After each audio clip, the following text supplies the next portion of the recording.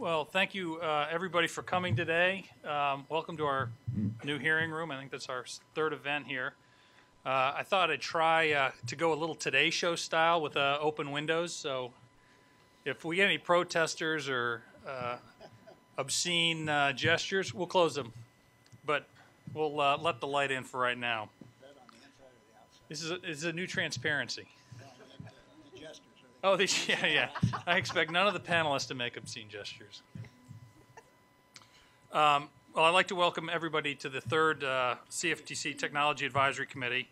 As you know, this meeting was originally scheduled for January 27th. However, the morning of the 26th, Washington was in the crosshairs of another winter storm.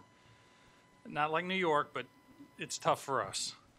I realize that while many of you could not get here, or could get here, the odds of getting out even just a few hours later would have been slim to none if we received any accumulation whatsoever. So in the interest of everybody's schedules and obviously in your safety, we postponed the meeting. This is a good thing because the storm arrived just as the government officials directed everyone to leave early. This paralyzed the city, and commutes that normally take an hour took 10, 12, 14 hours. The region appeared to be unprepared for the storm, but that was not the case. The problem was the snow fell at an alarmingly fast rate, but by not coordinating the efforts, area employers created a rush hour during the height of the snowfall, and so we were a victim of speed and a failure to coordinate. And speed and coordination dominated our first two committee meetings, and as we explored computerized trading and high-frequency trading and the results of the May 6th, 2010 events. Today we're going to take our first shot at tying all of this together in the interest of preparing for the new regulatory world, which is dominated by high speed and demands a coordinated approach. To begin, we'll have Harry Hild, our senior economist in the Commission's Market Surveillance Group, who provided some background on the current role of electronic trading and the use of stop logic functionalities on designated contract markets. On May 6th, the deployment of one such functionality was critical to stopping the cascading of prices in the futures markets. As we explore our options, we should never lose sight of what is already proven to work, but we should always be mindful of the potential for improvement. Our first panel will be a discussion of pre-trade functionality subcommittee report on the recommendations of the pre-trade practices in trading firms, clearing, and exchanges involved in direct market access. Now, Dr. Gorham put this proposal together with the support of the subcommittee members. I understand we thought we circulated it, and I understand that many of you did not receive many of the handouts for today's hearing. So I'm very sorry for that, and they are all in your booklets here. And obviously, I would have preferred that you had the opportunity to review the subcommittee report beforehand, but we do have Dr. Gorham here. He will present on that, so we'll be all better informed for that. Anyway, the subcommittee drew on the existing work of the FIA and the CFTC-SEC Joint Advisory Committee regarding the events of May 6th. The PFS can serve as the foundation for our future proposed rules concerning testing and supervision requirements related to algorithmic trading. The PFS members who contributed their experience and expertise in drafting the report include Chuck Whitman, Chuck Weiss, Gary DeWall, and Brian Durkin. By raising the standards and establishing best practices, we can ensure that all participants are treated equally and ensure that the markets are protected from untested algorithms that could undermine well-functioning markets. In addition to discussing the PFS report during the first panel, Nick Garrow, head of electronic trading at New Edge Group, will lead a discussion on the technological applications needed to implement the PFS recommendations. I think you'll be fascinated to learn about the opportunities and challenges facing the market. Our second panel will focus on a different kind of speed and coordination, the speed which we can build and connect the technological infrastructures underlying the trade execution, processing, and record management requirements under the Dodd-Frank Act. I know I say this often, but I continue to believe we must be realistic about the technological, budgetary, and infrastructure challenges ahead and work to facilitate coordination of this infrastructure that sets reasonable time frames to accomplish it. I'm interested to hear from the speakers and listen to the debate. This is our first attempt to tackle the technological integration challenges and to get your input on this. Presentations will include a discussion of interconnection and execution of swaps by Superna Vedbrad of BlackRock, a discussion of the estimated cost and required investments led by the Tab Group CEO and founder Larry Tab, and a discussion of the feasibility and proposed universal identifiers and supporting data reporting requirements led by Marisol Colazoa of DTCC. Our third and final panel has been intentionally left open for discussion. This is your time to raise issues and provide comments. I think the second panel should provide us some interesting options and challenges, and I'd really like to just facilitate that with discussion of what you see in the market and your thoughts on that. I would obviously like to thank my fellow commissioners for their participation and would like to welcome our committee members and guest presenters. All of you have taken time out of your busy schedules to participate and contribute to the discussion today, and we greatly appreciate that. I'm going to turn to the commissioners for some comments, and then we'll go to the opening panels. Mr. Chairman. Thank you. Good afternoon. Thank you, Commissioner Amalia, for chairing not only today's meeting, but the whole advisory committee and bringing forward this group with these recommendations. I also want to thank my fellow commissioners and the dedicated staff of the CFTC for all their hard work on Dodd-Frank implementation.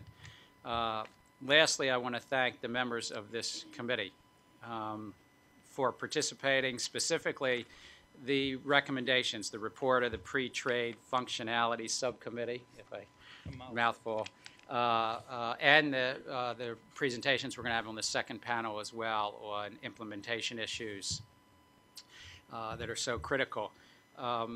As Commissioner Malia mentioned, the joint CFTC-SEC Advisory Committee, which met, I guess it was about 2 weeks ago on February 18th, addressed some similar issues with regard to advanced technology and the advances and some of the lessons out of May 6th. And as we have witnessed in the past, technology changes, whether it was in the 19th century when we first had the ticker tape, or the earlier 20th century, I believe it was in 1929, when this newer invention called telephones was allowed on the floor of the New York Stock Exchange, and there was actually a consolidated instantaneous bid and offer price brought together by telephones in 1929. So we now regulate a futures marketplace that's approximately 90% electronically traded. The advisory committee made recommendations in this context. Those recommendations include cross-market circuit breakers, pre-trade risk safeguards, which I know that the subcommittee is also looking at, and other ways of testing for risk management controls and supervisory requirements. And I join Commissioner Amalia in that we've actually directed staff to come up with some recommendations, hopefully based on what your input today, based on the public's feedback, based on the Joint Advisory Committee on supervision and testing. In terms of the report itself, I look forward to hearing your thoughts about how clearinghouses, trading firms, and exchanges can address themselves to pre-trade risk safeguards. And I know that you've addressed quantity limits and price collars and throttles, intraday position limits, and the like. And all of that is going to be very helpful for us to learn from you on. Before I close, I do want to say something briefly about our resource needs here at the CFTC. To fulfill our statutory responsibilities to continue to oversee the markets, the futures markets that we oversee, as well as take on the new responsibility in the swaps marketplace, the CFTC does require adequate funding. And I believe now is the time to invest in the oversight of the derivatives markets, both futures and swaps, for our key commodities, whether that be agricultural, energy, or metals, being the physicals, or the financial products that are so significant in our economy.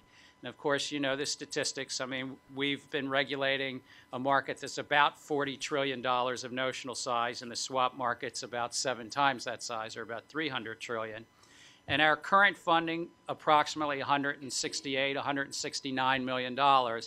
The agency is small compared to the industry we regulate by any measure. Now, our resources are primarily staff and technology. We currently have about 676 staff. They're experienced, they're thoughtful, they're hardworking, but they also need technology. We spend about 18% of our budget as of last year's numbers on technology. And we need to make further investments in technology to efficiently oversee both the futures and swaps market. And I think it's only through that investment that we can adequately oversee a market that has this breadth, this size that we have. Now, in fiscal 2011, you know, we're faced with the challenge that we're currently under a continuing resolution. That means we're funded where we were last year. And unfortunately, we've had to make some hard choices, ones that I don't believe are in the great benefit of our mission going forward, to make cuts. So I might not be traveling to Boca, as I was asked earlier, but the more serious cuts are, how do we do technology? And we have cut back on that, and I don't think that's good for the long term, but we don't have any grant money, we don't have any money that really goes outside. So we need both technology and we need people. We need the staff, obviously, to process registration applications and conduct surveillance and rule enforcements, investigate fraud, and the like. The computers alone can't do, but we do need the technology. The President's 2011 budget had an increase for both staff and technology, but on a percentage basis, it was far more for technology. The 2012 budget is a 45% increase in staff, but over 100% increase in technology. So it's both are critical for the CFTC to be a cop on the beat, to ensure that markets for commodities, futures, swaps are protected and are transparent. I think we need both. Again, I want to thank you. I want to thank Commissioner Amalia for letting me say a little bit on resources as well. Commissioner Dunn. Thank you, Mr. Chairman. I want to thank you for holding this Technology Advisory Committee.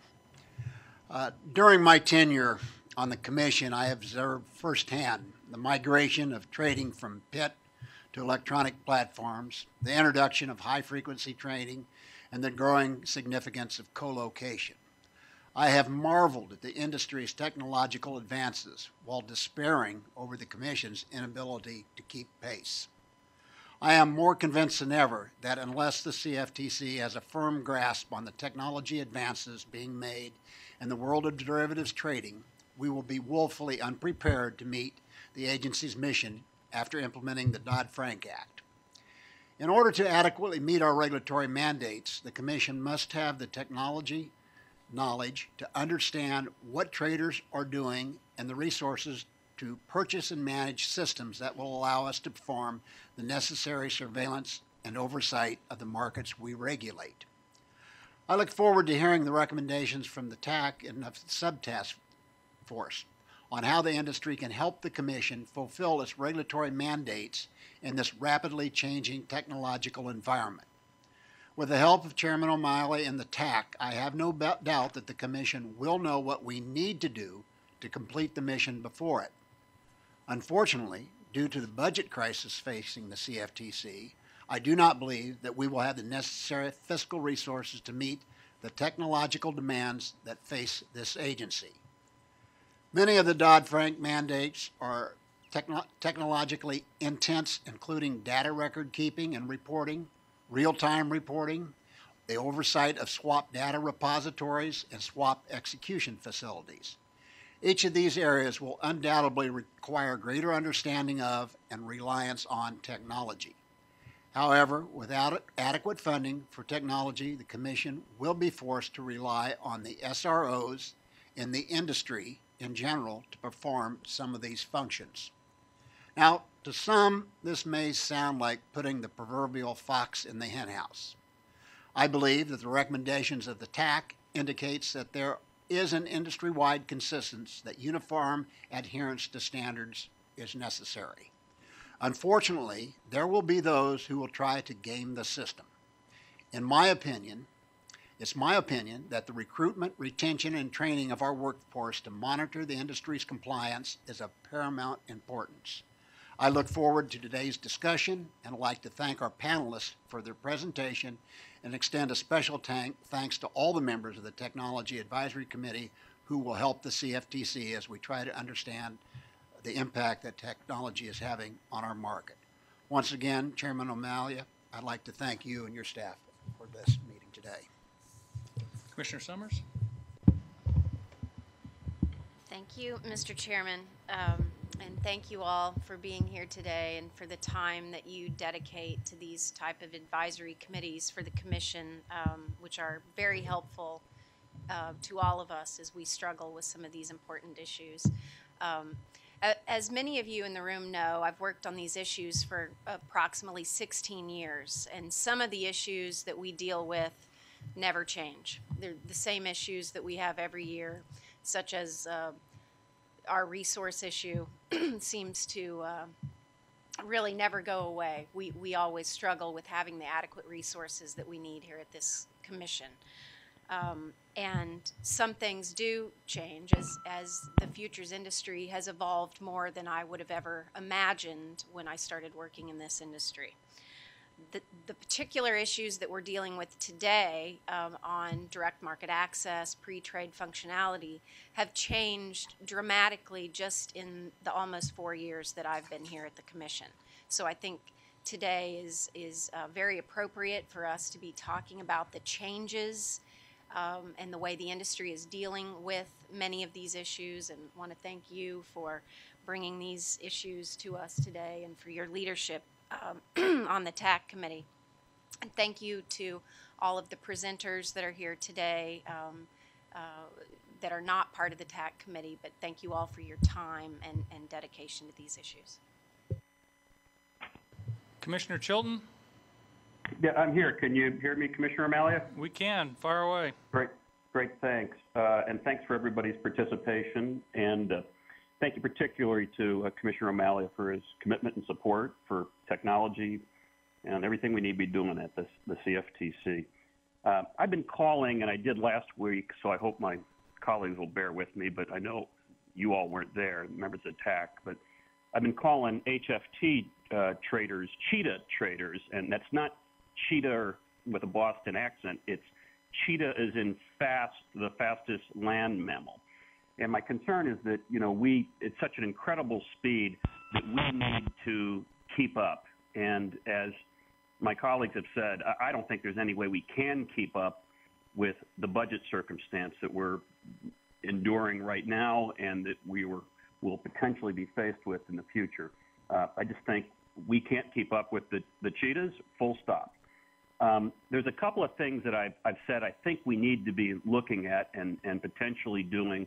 One is some sort of basic testing regime before cheetah trading programs go live.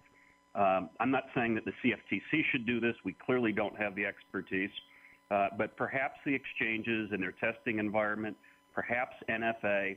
And I'm not talking about some exhaustive testing regime that would learn the fundamentals of all the algo and HFT trades, but some sort of basic, maybe like a Jiffy Lube 10-point sort of checklist to make sure that when these things start operating in the markets, they operate efficiently and effectively, and they don't roil markets.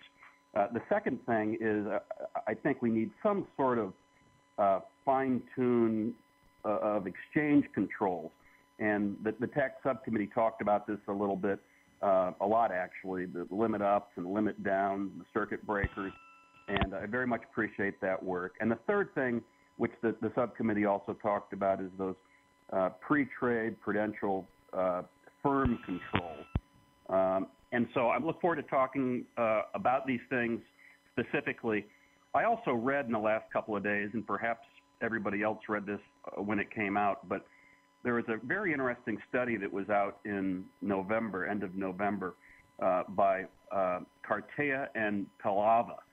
And it's something that shed light on different aspects of how the cheetah traders are doing things. It's not just that they're fast, it's what they do in the markets, and they gave 4 different examples, 3 of which apply to our markets. One is really just a securities model of what they're doing in the markets. And it is more than just being quick to the trade. And so to the extent that we have time, Commissioner O'Malley, I'll be asking some questions about that too.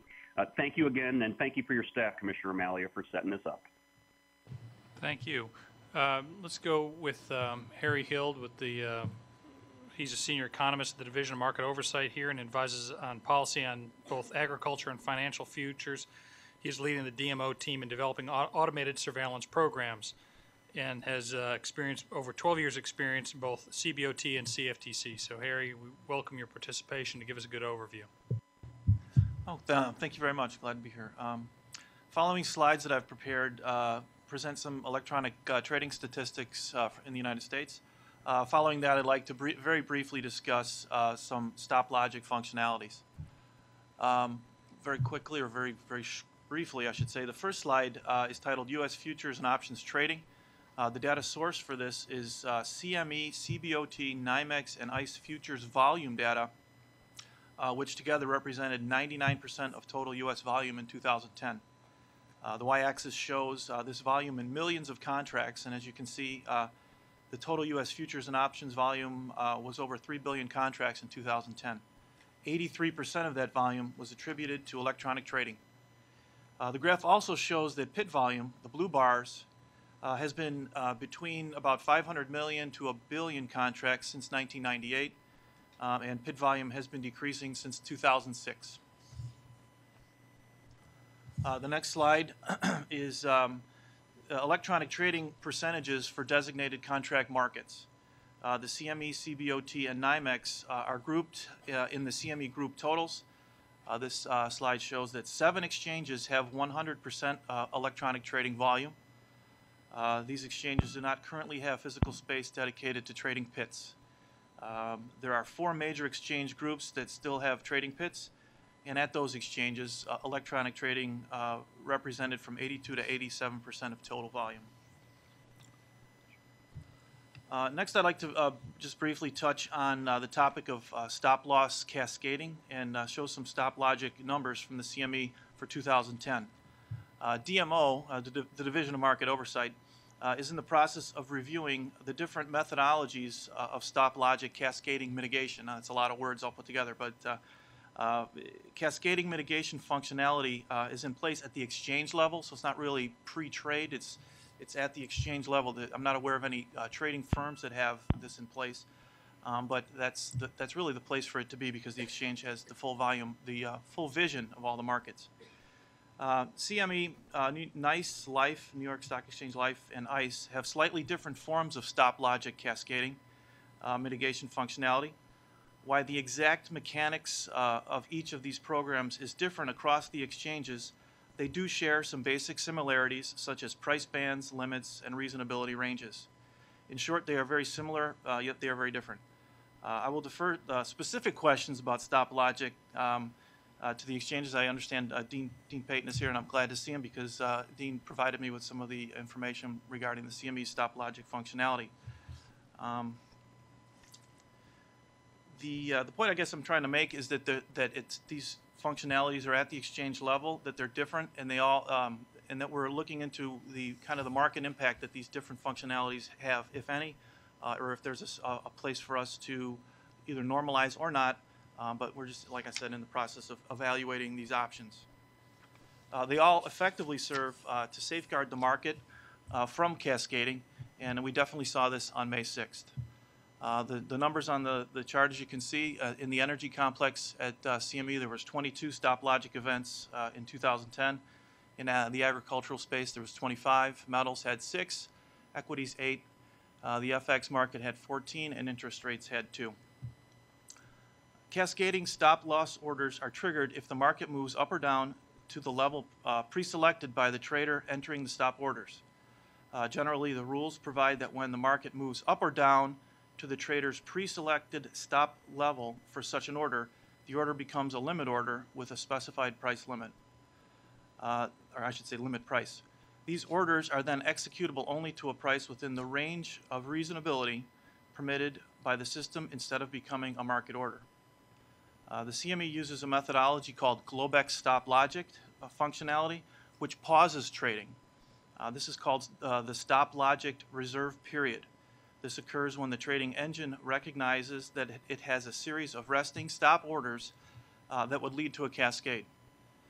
Trading is halted for 5 seconds if it occurs between 9:30 a.m. and 4:15 p.m. in the E-mini S&P, for example, and for 10 seconds during the balance of trading. During the reserve period, Globex accepts market and limit orders that are priced within the reasonability range and will then execute the orders after the 5-second pause. The system will pause for another 5-second reserve period if the market and limit orders are submitted during the previous pause are outside of the reasonability range. This would then cause the market to gap open after the 2 5-second reserve periods. On May 6, 2010, this functionality was only triggered for one 5-second reserve period. The next exchange that we looked at, ICE Futures, they call their program Cascading Stop Mitigation, very similar, and it applies to, quote, system-based ICE-managed orders. It does not apply to stop orders which rest in front of ISV or DAI systems, which are not within the control of the ICE trading platform. This functionality is currently in place for the USDX and Russell Index markets, but not for the softs markets. That's basically the two programs that we've looked at so far. New York Stock Exchange has one, but we haven't dug into that one very much. But that's really all I have. The point I'm trying to make here is that this is at the exchange level. It's not at the clearing firm or the trading firm. And we're looking at, in DMO, some of the consistency that this provides to the market, and whether or not these programs should involve stopping the market or just pausing it to let other market orders in. That's all I have. Any questions? Thank you. Dr. Gorham? Yeah, I don't know if this, Harold, if this is for you or for Dean Payton, but when you look at these numbers up there, you see quite a bit of difference. Is the driver there essentially liquidity? The greater the liquidity that exists in the market, the less frequently this has to be triggered? I'll defer that to Dean. Dr. Gorham, I think that's largely correct, and it also has to do with the parameters of the stop logic functionality. But if you look in our most liquid products, say the E-mini product, the stop logic event that we had on May 6 was actually the only situation during 2010 where that stop logic was implemented, and that was similarly true in 2009 as well. So when you have contracts that are potentially more deferred contracts that have more liquidity gaps, that's really what the stop logic functionality is there for. It's really to mitigate those transitory liquidity gaps, allow other market participants to come in and replenish that liquidity. So if you look at the statistics that Harry's put up there, I mean, arguably those are 77 instances where potentially disruptive trading activity was mitigated by having this control at the exchange level. Go ahead.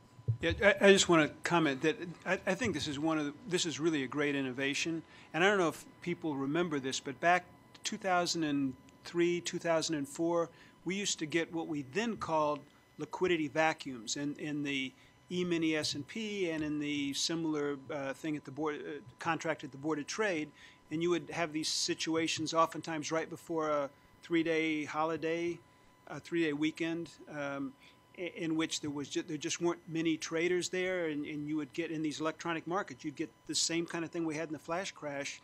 And this is a great example of, of the exchanges themselves coming in both cases, coming in and creating a functionality that essentially kind of erased that for quite a while. I think that's correct. In May 6, it was very helpful. I mean, as it turned out, it was the absolute bottom of the E-mini. One question the Joint Advisory Committee, the other advisory committee, the CFTC SEC one, raised is whether there are some circumstances where the stop loss functionality, as it worked, if it were to be triggered a second time or something, whether there's need for a longer than 5-second gap or something. And so I was just curious whether you have a point of view, whether your subcommittee looked at that, or as the other committee raised it. I don't have a point of view on that, but there are many smarter people on my subcommittee than me. So I don't know if anybody does. Chairman Gensler, I think in terms of the manner in which the stop logic works, first of all, we do have situations where the stop logic isn't 5 seconds. It can be calibrated at 10 seconds. We have some that go out to 20 seconds. So there is a calibration period that you can... That's by product, right? Yes, that's Yeah. by product. And then additionally, when a stop logic event occurs, if that liquidity doesn't come in, the way the stop logic functionality works in that situation is we would actually expand the price range and the time frame, and that would actually go through 12 iterations, right, of allowing, extending the pause to allow liquidity to come in at different price levels. So I think that the Joint Advisory Committee and their dialogue around that functionality really didn't appreciate the full scope of what its capabilities Dean are. just said they've already taken care of it, but my question is, given that the advisory committee raised this, maybe other times, maybe not today, it'd be good to know if you had a point of view. They were concerned with the potential cascading of stop-loss functionalities. I think Dean's saying you've taken that in consideration, and you may have. I'm just saying that the committee did give us something on that, so it'd be helpful if you all had any view on it. We have included in your packets and the May 6th report from the Joint Committee. I think it's in the back there, so you might take a look at that and reflect. Chuck, do you have an observation on ICE stop logic, similar stop logic tools? Yeah, I would say we're still evolving that. We just added exchange traded stop limits probably about a year ago, maybe a year and a half ago to the platform. I mean, prior to that, and I think probably still a majority of the stops we get today are actually triggered on a front-end ISV. And so what we see is a market order. So we have market order protection limits that make sure that market order doesn't go through a price band. The stop logic that we have that Harold alluded to earlier and turned on in some of our markets, I mean, with an exchange-traded stop, there's essentially only a few things that you can do when you have a cascade. You can implement some kind of pause or trading floor or ceiling, depending on the direction of the move, which is probably where we're going to evolve to. You can cancel any unfilled order, which is what our current logic does. Some people like that, some people hate it. Or you can reprice the triggered stop at the floor, which a lot of people view that as the worst option because you may end up if it is a momentary move or a spike and it's going to reverse quickly, you're likely going to get executed at the worst fill of the day. So none of those are panaceas, and as Dean described a minute ago, I think that the logic can get very complicated quickly, almost more complicated than the original problem. I think we're also looking at the stop, continuing to evolve our stop logic functionality with just a broader velocity-oriented speed bump, whatever you want to call it, where or any of the markets where we can deploy, if it goes down X percent or X number of ticks in Y amount of time, then again, don't stop trading, but set a temporary price floor, price ceiling, depending on the direction of the move, so that the same general idea though, you're trying to if there is anything erroneous going on, give the market time to put more logical prices back in, hopefully bounce off that floor. If it's a move driven by market events, then eventually you're going to remove the floor, and the market's going to continue trading in the same direction. Thank you. Any other questions for Harry or panelists? All right. Well, let's, Dr. Gorham, if you'll present your report. Thank you, Harry. Dr. Michael Gorham is the head of our subcommittee, which we created at Thanksgiving in order to begin to address these pre-trade functionalities associated with direct market access. Many of our rulemakings are considering what options we have in implementing these pre-trade controls as we develop new rules for designated contract market and CEFs. We asked Dr. Gorham to kind of reflect on the proposals in the industry today and any other observations he might add, and has put together this the report we have before us, which are in your binders, and he will present that. He is Illinois Institute of Technology, served for more than 3 decades as a research economist at the Federal Reserve Bank of San Francisco, and served as the Vice President of Product Development, Commodity Marketing, Education, International Marketing, spanning 18 years at CME. He has also academic and research experience at IIT's Center for Law and Financial Markets, and has been the editor of the Journal of Global Financial Markets, and also served as the first director of the Division of Market Oversight for the CFTC. So we appreciate his experience, and is really the best candidate to conduct this subcommittee review, and we look forward to his presentation. Thank you. That actually makes me about 112 years old. I was counting up those numbers. So the first thing I want to say is that this committee, so I'm doing this presentation, but the committee really put this report together. So this is the intellectual product of these guys, and in fact, one of the points that we make out that we make in the paper is that there's really three tiers in the electronic trading world. There is the trading firm, there is the clearing firm, and there is the exchange. And Commissioner O'Malley actually did a great job, I think, putting this subcommittee together, because you've got all three. You've got, in fact, you've really got the exchanges are really most important in this sphere, and you've got the two major exchanges in the U.S. on the committee, and that's really good. Brian Durkin can't be here today, but Dean Payton will be here to talk about anything that might be relevant there. You've got Gary DeWall in the person of the clearing firm, and you've got Chuck Whitman, who's one of the premier trading firms in Chicago.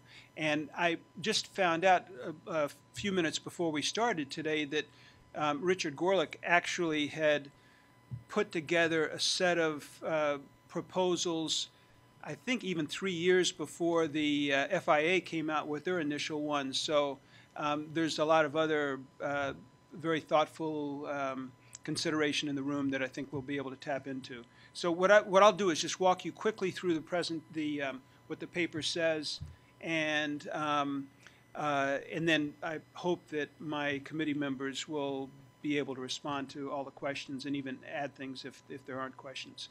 So in terms of focus, first of all, we focused really on direct market access. So the idea here is that we are recommending pre-trade measures that would preserve market integrity in the case of direct market access. I just want to put this one thought in your head before we proceed. I mean, it's like being at the CFTC is sort of like being a New York cop to some extent. I mean, what you see are all the problems that you've got to solve and all the stuff that you have to fix, and you do. I mean, that's why you guys are all here. But I just want to remind you, and all of us here at the table, that there's a lot of wonderful things that has come out of electronic trading. Many of us in this room have seen trading evolve all the way through. There is much greater transparency, there's much lower costs, there's greater liquidity, there's much broader participation in the markets than ever before, and there's much faster access to these markets. So one of the things that we were trying to do in the things that we came up with is not to mess those things up, to preserve those. So the principles that were guiding us as we made our choices were, first of all, to preserve. I mean, this is an incredibly dynamic industry, and I think you can just jump back 2 years before that, and you probably wouldn't have imagined seeing all the things that you've seen that have come out. So we don't want to. We want to keep that dynamism. One of the things that may be a little controversial here is this concept of bringing all hands on deck. In other words, we talked about all three tiers in the industry, and what we're doing is we are actually putting this responsibility in the laps of all three of those tiers. Some have argued, which is partially correct, that the exchanges are key. They're the most important. There are fewer exchanges. They are the ones that ensure that everybody who comes to the exchange would have to do what was required once you got to the matching engine. And so that's really the most important. But we've actually, and this may seem redundant, but we put obligations on the trading firms and on the clearing firms as well. And you'll see why in just a second. The third thing here is just to make sure that we recognize each of these tiers has incentives. The trading firms obviously are trying to be faster than all the other trading firms and do whatever they can to minimize latency. And that's where direct market access came from, is the fact that you can save a certain number of milliseconds from doing that. The brokers obviously want to have that business. This is a significant amount of business, an increasingly significant amount of business. Putting the burden on the brokers, as was done with the SEC, is something that, putting it solely on the brokers, is something that really doesn't make sense.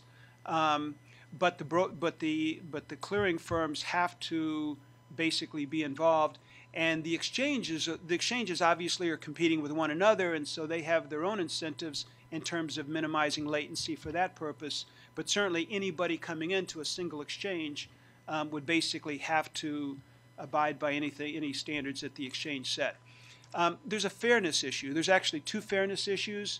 The first one relates to what I just said, which is we don't want to have a situation where there's any kind of a race to the bottom, where a clearing firm that acts less, or a trading firm that acts less responsibly, is put at some kind of an advantage. So the standards that we put in try to do that. The other part of the fairness issue is to make sure that the new swaps execution facilities are treated the same as the designated contract markets, and of course any foreign board of trade that's relevant in the U.S. market should really have the same obligations. Finally, in terms of these guiding principles, there's this issue of coordinating with the SEC. You have a joint commission on that. But the idea here is that those firms that are both FCMs and broker-dealers would certainly benefit from having similarity across the two regulatory worlds. Okay, so we looked at the other reports, not just the FIA reports, but certainly the April and November FIA reports, and some of you in this room have participated in that. And what we've attempted to do is to distill from those reports the things that we felt were really essential to get done. And one of the issues I think that can be discussed is, did we leave anything out, or does this do an adequate job of doing that?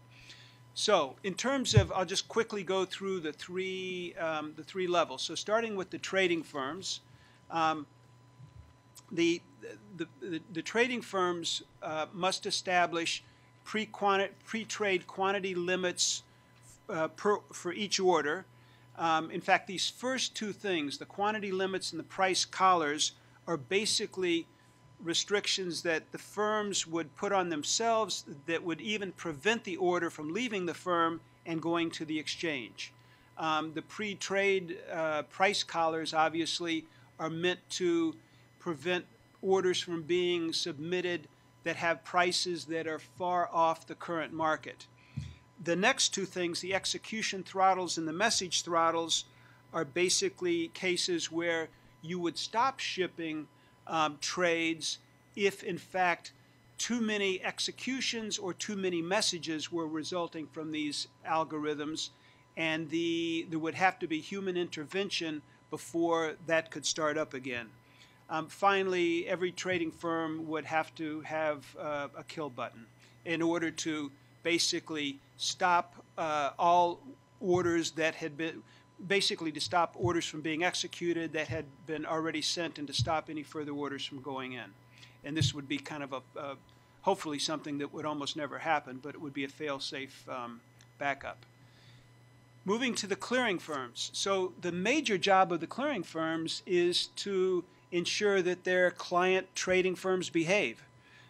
So the idea would be that they would have to ensure that the trading firms do establish the functionalities that we just listed, that they would utilize these functionalities for all trading done by the trading firm, that the parameters in these, that is to say the the price limits, the quantity limits would have to be parameters that had been agreed to by the clearing firm, and that the clearing firm would obtain written certification of all of those things that I just mentioned, as well as written certification from the independent software vendor if, in fact, the trading firm's trading was done from the ISV's server as opposed to the trading firm server itself. The clearing firm would have to have access to the trading firm's kill button. Finally, the exchange. So in terms of as I said before, the exchange is really the key anchor in controlling risk. So whatever it would set up, it would have to require that all firms use these controls. The firms wouldn't have a choice to use or not. They would all have to do that. So we would have the exchanges would have pre-trade quantity limits on individual orders. They would have intraday position limits that would be set by the clearing firms. They would have pre-trade price collars that we spoke of before, and also have message throttles. In addition to that, the exchanges would allow clearing and trading firms to set automatic cancellation of orders if there was a case where the trading firm was disconnected from the exchange, and would also allow the trading firms and clearing firms to view both working and filled orders and to cancel working orders if necessary. The final thing for the exchange is to ensure that they have clear air trade policies. And I should say that the exchanges have a lot of these things that we're talking about here already, but have clear air trade policies that favored trade price adjustment as opposed to simply busting trades. The idea here is that if all three of these tiers work together on this problem, we think this would go a long way to prevent any sort of errant algorithm sneaking in and taking the system down. So maybe I would first ask if any of my fellow committee members want to add anything to what I've just said.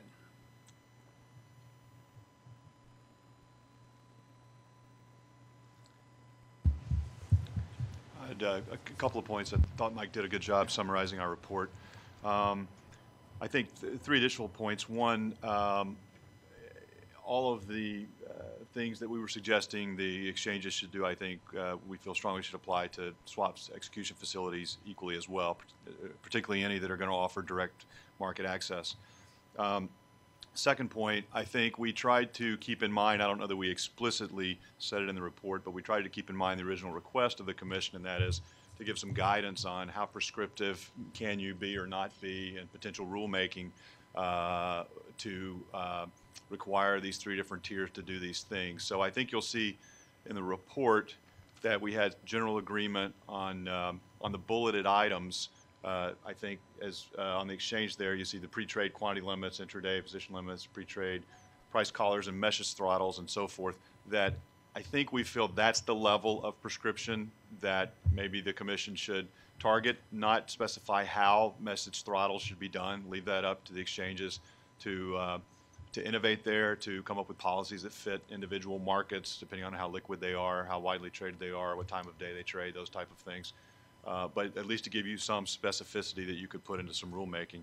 And I think the third point in response to, I believe, Commissioner Chilton raised it in his remarks of who's going, putting I guess closer ties between the HFT traders and someone else in terms of a second set of eyes looking at what they're doing. Not that the commission or the exchange, for that matter, could go in and sit on their side of the table and know what's going on with their algorithm. But I think both Brian and I both felt from the exchange side, we already have fairly rigorous conformance tests that the direct market access traders have to go through. It's largely technology oriented, just making sure that the orders that they're sending us and that we're receiving are indeed the ones they intended to send, and that they are interpreting our market data feeds in the proper way and so forth.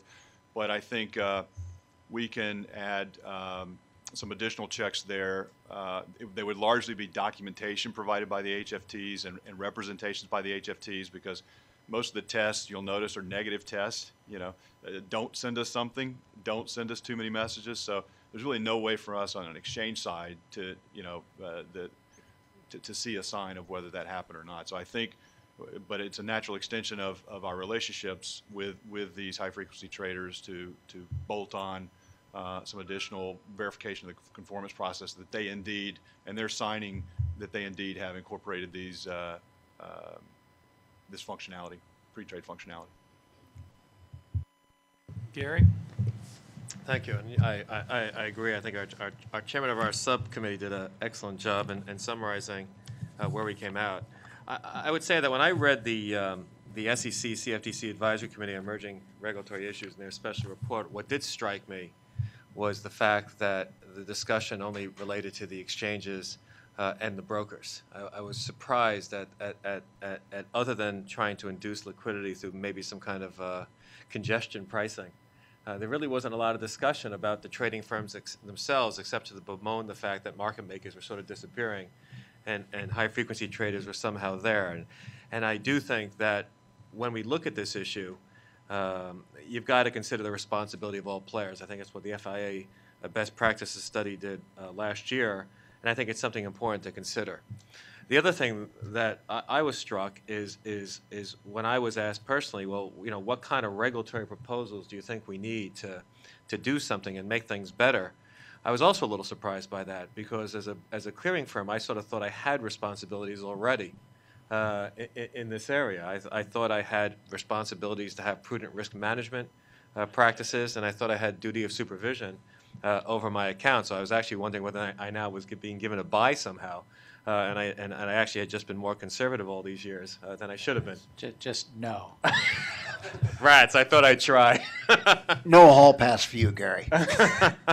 But, I think there's an element of practicality here that we've got to look at. I know Nick Garrow, I don't want to keep him. He's my colleague from London, and he's going to speak in a few minutes about some of the logistical issues and some of the practical issues that we've had trying to implement solutions.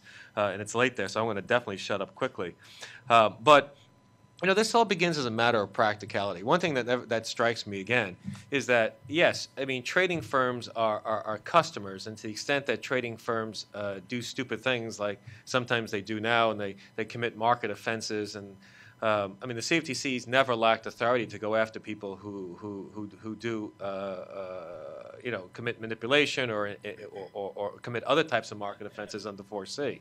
And so as a result, because trading firms have an interest in not violating the rules as they exist, and they also have an interest in their own financial solvency, the responsible ones act responsibly, and they do a lot of the stuff that we're already talking about they should do. From the brokerage firm, and this is where I've always been a little confused, and I'll speak a little story because I think it's useful. I mean, we have an obligation right off the bat. We don't have, as in the securities industry, the technical know your customer type of obligations and suitability, although we obviously have them in the AML area. But obviously, we select our customers, and we also are concerned about our capital and our preservation, and we want to do business with customers who aren't going to put us out of business ourselves. And so there's a certain amount of due diligence that we want to conduct right off the beginning. And that's important. And it's important that we select customers, particularly in the high-frequency area, who we think are responsible. And when the trading firms themselves came out again last year with some recommendations that they themselves should be held to, we said that's good, because that's the kind of stuff we can now hold them to in our due diligence process. But there's another, real practical issue. And when this whole debate sort of rose up last year, and we changed CEOs in our organization globally, he asked a very good question. He said, how much do these firms actually make for us? He says, because you got to look at a reward risk analysis. So not only is there a suitability assessment in the first place, but since you are taking the risk that one of these firms could, do something wrong, blow up, whatever, you better make sure you're making a fair amount of money so that the right ratio of return risk. So I think that at the beginning, brokers not only have an initial obligation to assess their clients, make sure that they're doing the right things, that they're reputable people, and in the high frequency world, again, we now have these new standards to test, but ongoing to keep on making sure that they're abiding by the rules they agree to, and probably, even though it's not a regulatory issue, making sure they make money.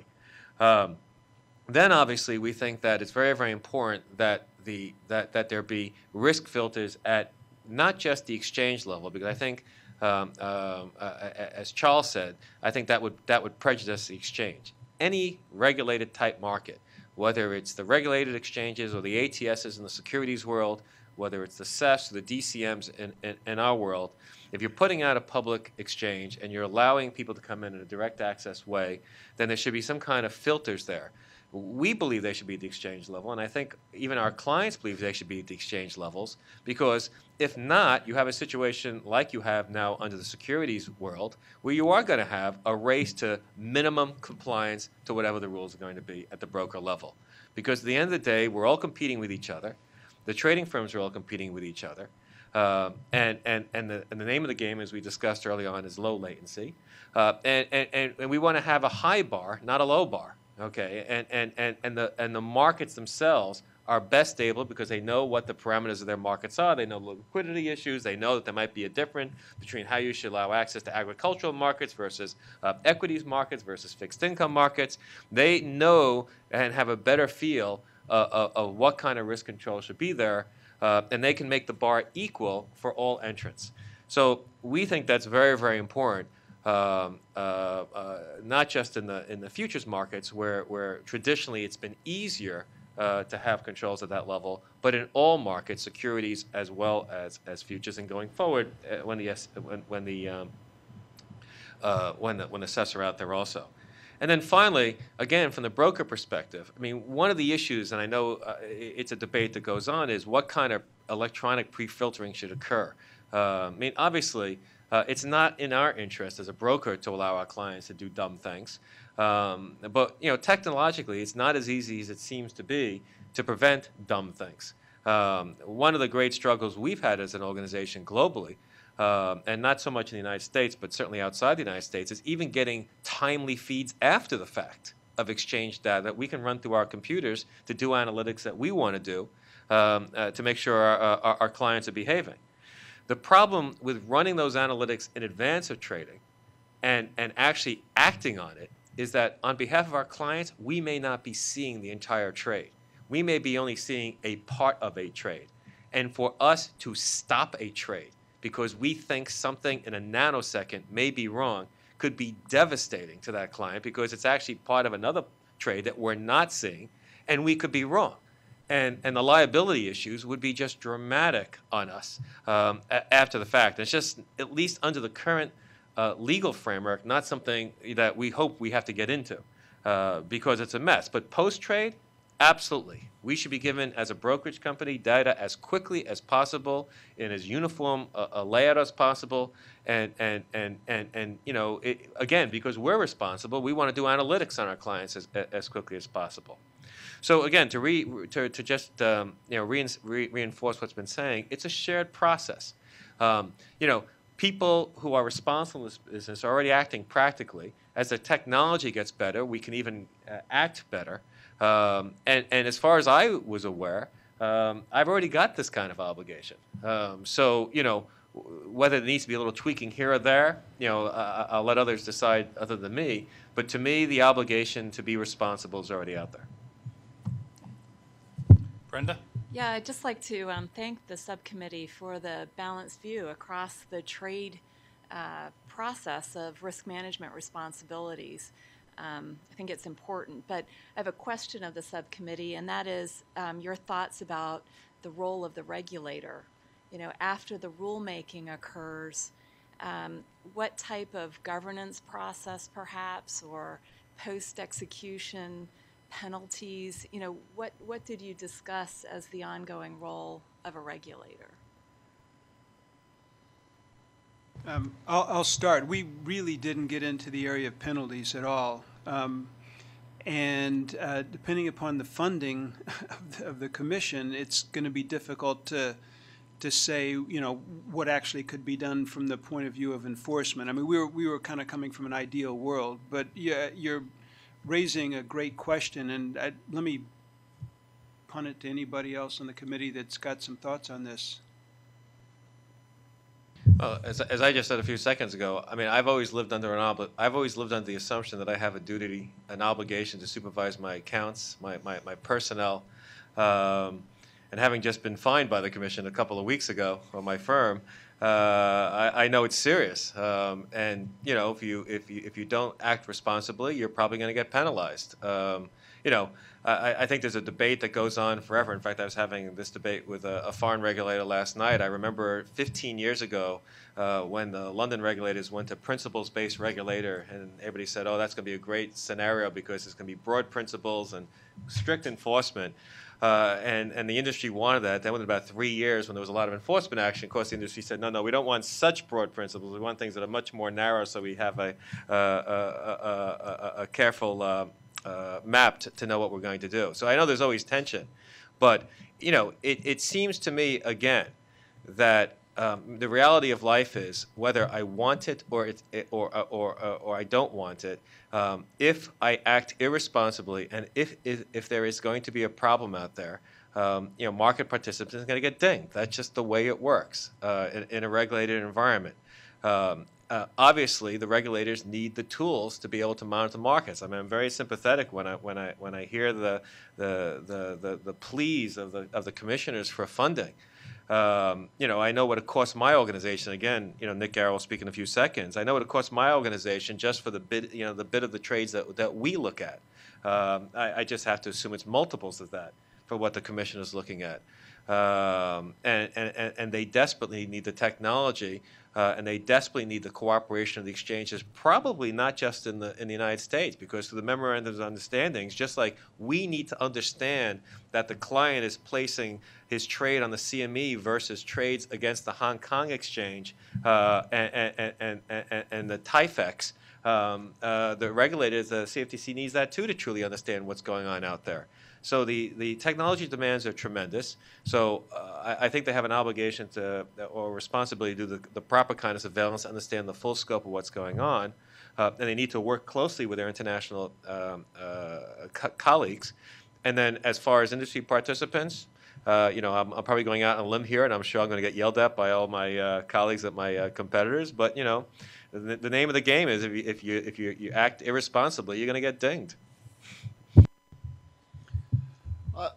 If I can kind of drill down on Brenda's, what Brenda has started here, is as I look at this, and it appears, Michael, that the subcommittee is really basing it upon the FIA's PTG white paper, and that's what everybody has come together on, a consensus that that's where we are, and I'm wondering where that is vis-a-vis the regulations that we're currently working on. The second thing that strikes me, because you're asking both the exchanges and the clearing firms to supervise the trading firms, and you're saying that they should take reasonable measures. And I'd kind of like to know, what does reasonable measures mean? Because that's something that we're wrestling with right now. And then this, Gary, if I understand your answer, was that you think the regulator comes in at the end when someone steps over the boundary and slaps their hands or gives them a fine. And this is when I made my opening statement about people thinking that we're putting the fox in the hen house. We're asking the industry to do this overall regulation, and we don't have a role until the end of the day when we see that something has happened. And is there a role for the regulator before we get to that point? Chuck, I think, started to say something Can you weave that in? Well, I mean, sorry, this, Chuck Whitman, well, I think there's a couple of points that are worth noting on this. I thought, Gary, you explained the role of the clearing firm very well. And I think one of the things that's important is for us as a trading firm, there's a series of things that, as Gary talked about, if you look in the prop trading community, you look in the principal trading community, most of us trade our own money. And as such, it's our own capital that's at risk on a day in and day out basis. We don't have clients. We don't have customers. And a big thing for us is reward to risk. We want to make sure that tomorrow we can come back and trade. And I can tell you in my own experience, we've had strategies that we've gone through and looked at that we made choices at the expense of latency to make the strategy more safe and stable. And there's things that one thing I wanted to clarify that Michael talked about is we control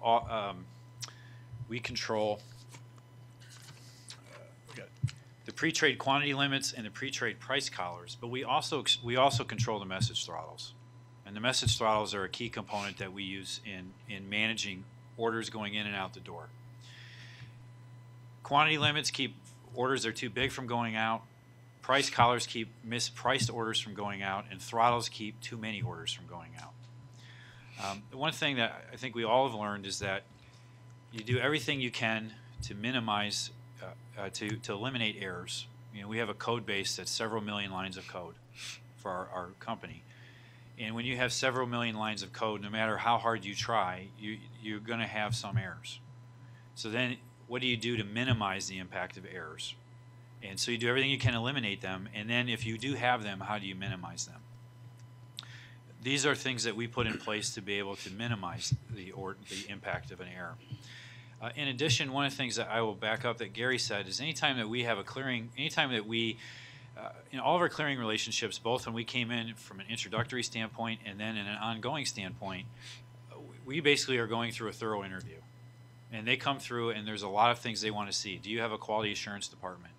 Are you stress testing your releases? Are you stress testing your software? What is your oversight policies? These sort of things that we are being held accountable for to be able to have the relationship in the first place. One of the things that we did last year is we actually started a risk working group within our firm that people from compliance, people from technology, engineers, they meet twice a month and they talk about what can we do to make the way that we trade in our firm more stable and more safe. And we actually have given access to that to some of the clearing firms at various points in times. So they can come in and have even more comfort with how we do things. One of the things I also want to add is that Michael alluded to this race to the bottom. I believe that standardization for firms like ours is actually a benefit to somebody like me, because the standardization makes a level playing field, and I don't have to worry about somebody else cutting a corner that then not only hurts the industry, but also potentially hurts us in one of our strategies. And so I want to make sure that I represent that from the firm side, that firms like ours actually spend a lot of money, put a lot of time in to make sure that we stay safe. It's our business that's at stake.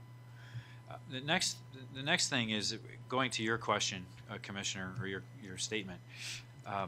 When we put this plan together, one of the things that we talked about as a committee was how could we put this together in a way that was enforceable, that could be looked after. And one of the things that we really believed is you needed to have multiple layers of redundancy at the firm level, at the clearing firm level, and at the exchange level. And from a regulator standpoint, the easiest places for the regulator to check in is at the exchange.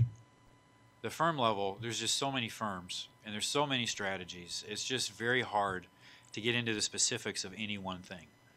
But if you have principles and you have checklists of things that you have to have in place, like you have to have a quality assurance team, and you have to stress test releases before you put releases out. Things of that nature are things that are good for firms like ours, and they're good for the industry. And I think as we put that together, that was why we kind of put together the proposal the way that we did, is we put it in a way that we thought was practical to be enforced. So. Yeah, I was just going to add, I mean, the nature of kind of the remit that the subcommittee had was, what kind of technology can you and should you implement at these three levels to prevent bad things from happening? In most of the world, you can only prevent so many things. Policing is typically an after-the-fact function. The crime's already occurred. So this was an opportunity and a scope discussion based on the FIA report to at those three tiers, what can we do to prevent excessive messaging or to prevent fat finger errors that result in error trade? So, we're not going to consider it an enforcement issue if someone sends us an excessive amount of messaging that goes past our throttle. We're not going to accept it as an exchange. We're going to look at the firm that sent that to us. They may have a different parameter set than we do. We didn't vouch for their parameter. It's up to them to set their parameter at a proper level. It's up to us to protect the exchange and the rest of the participants from excessive messaging. So the parameters may be different. We're probably going to have a discussion there, but we're not going to view that as a type of issue that some enforcement action needs to take place. I think there are other things we do that are beyond the scope of the subcommittee, which was on the pre-trade area, but the exchanges certainly do. I'm sure the clearing firms do as well. But from an exchange, tend to be the enforcement entity, the SRO. We have things like volume messaging policies to discourage excessive messaging. Do more than discourage it, actually fine them, charge a fee on it. And I think just as maybe as an interesting point, I would mention, I would say over the last year, our exchanges, we've moved toward viewing those types of things as primary purpose protecting the exchange. In other words, the integrity of our markets, the capacity of our systems, and so forth, toward more of a we may be. The point is, we may have thresholds and penalties at levels that are far below a level that would cause us any problems. But based on the market in question and the type of messaging we're getting, are they bids and offers that are far away from the market and they tend to be noise? Are they resulting in very few fills?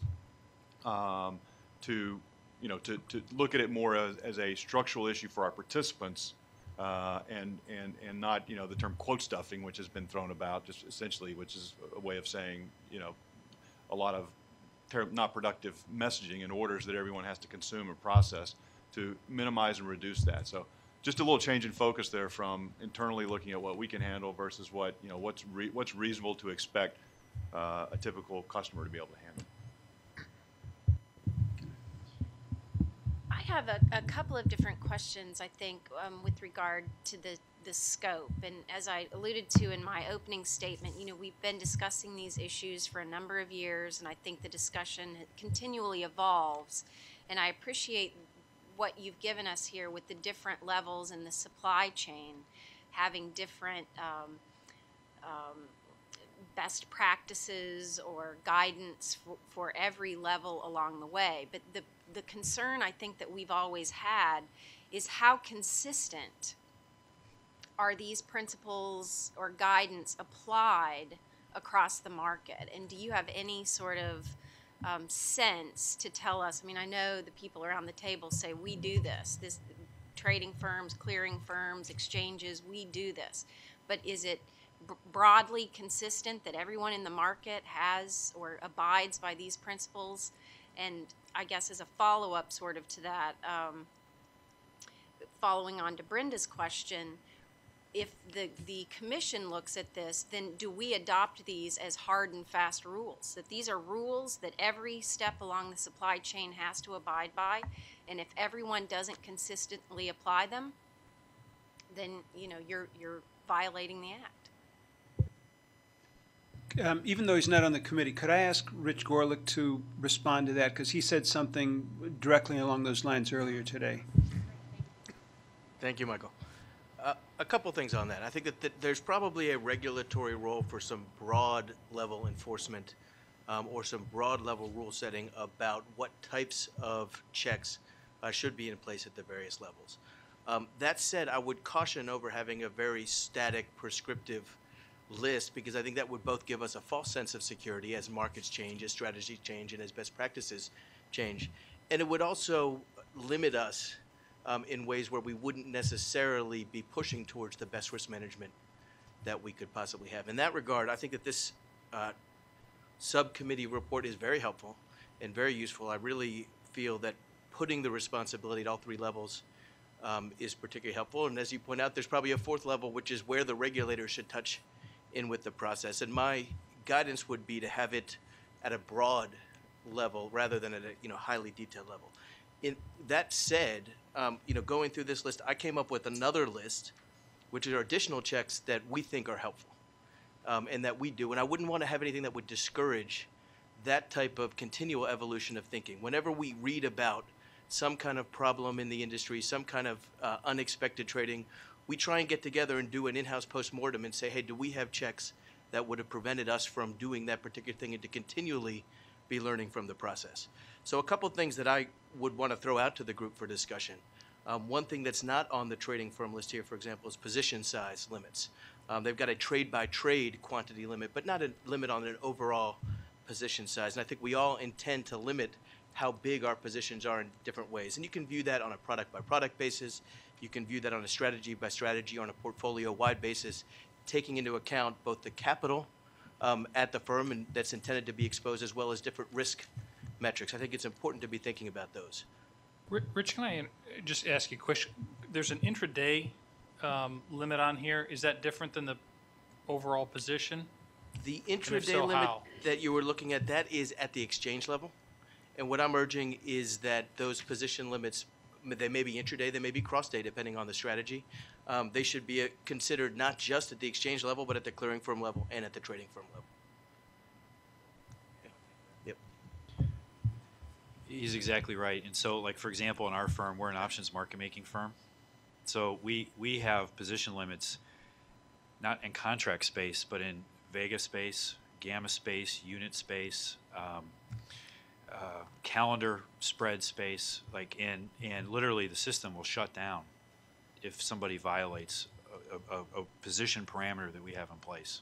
They won't be able to trade anymore. And so that's an example of what Richard's talking about. If we might have a group and we might set and it's tied to capital. So, like, for example, a group may not be able to be long or short more than $50,000 of weighted Vega, which is a measurement of volatility. And if they get longer more than 50,000, they can't trade anymore, and they get shut down, and we have to turn it back on for them. So it comes to us. So that's an example of what he's talking about. Exactly, and that's also a good example where you need to take into account not only pre-trade risk but post-trade risk, because a lot of those options Greeks evolve based on what's going on in the market rather than just what's going on. So you can't necessarily feel that if you prevent an order from going out at a particular time that you've solved that particular problem. Another limit that we measure for are loss limits. Again, on a strategy-by-strategy basis or on a firm-wide basis, a good sign that something's not going as intended is if you're losing more money than you would expect to have in a normal risk setting. That's an important limit that needs to be set at the trading firm level and possibly at the clearing firm level, although, as Gary pointed out, it may be very difficult to do that at the exchange level because so many strategies are cross-market.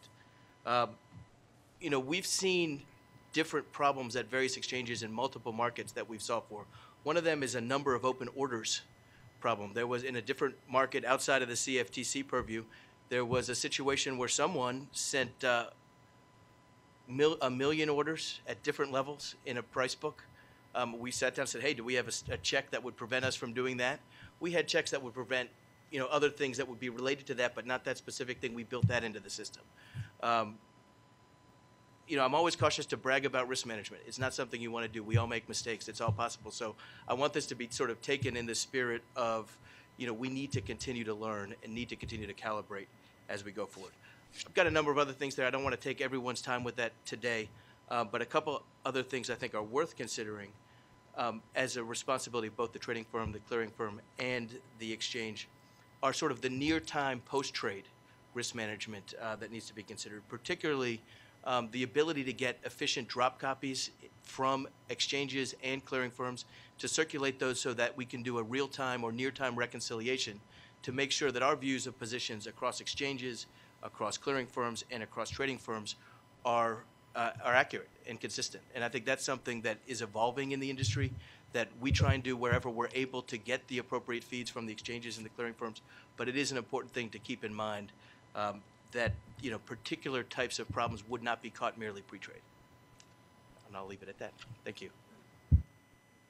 Just on my first question, if you or if anybody around the table has a sense on how consistently these recommendations are being abided by.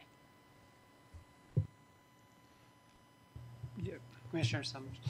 I think there's two things, and I'll answer your question more directly in a second. But I do think that it's important for this group, the Commission, and all of the industry to really recognize the tremendous work that's been done. I don't think in our industry that it has been a race to the bottom, and notwithstanding the fact that we haven't had prescriptive regulations, all of these good things have developed over the last 5 or so years. And, you know, if you look at our industry, May 6th, we didn't bust any trades, right? On the security side, there were more than 20,000 trades that were busted. We did have pause logic in effect. We do have circuit breakers in effect.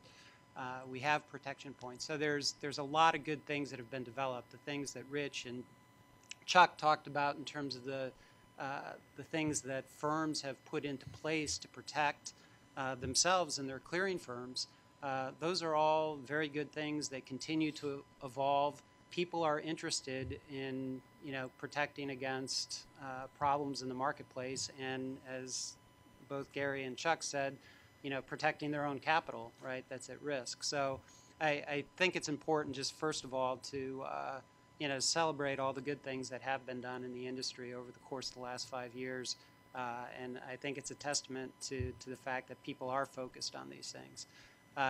To your point, you know, I do think that broadly speaking, virtually all the proprietary trading firms that are out there do employ these types of checks on their systems, some better than others.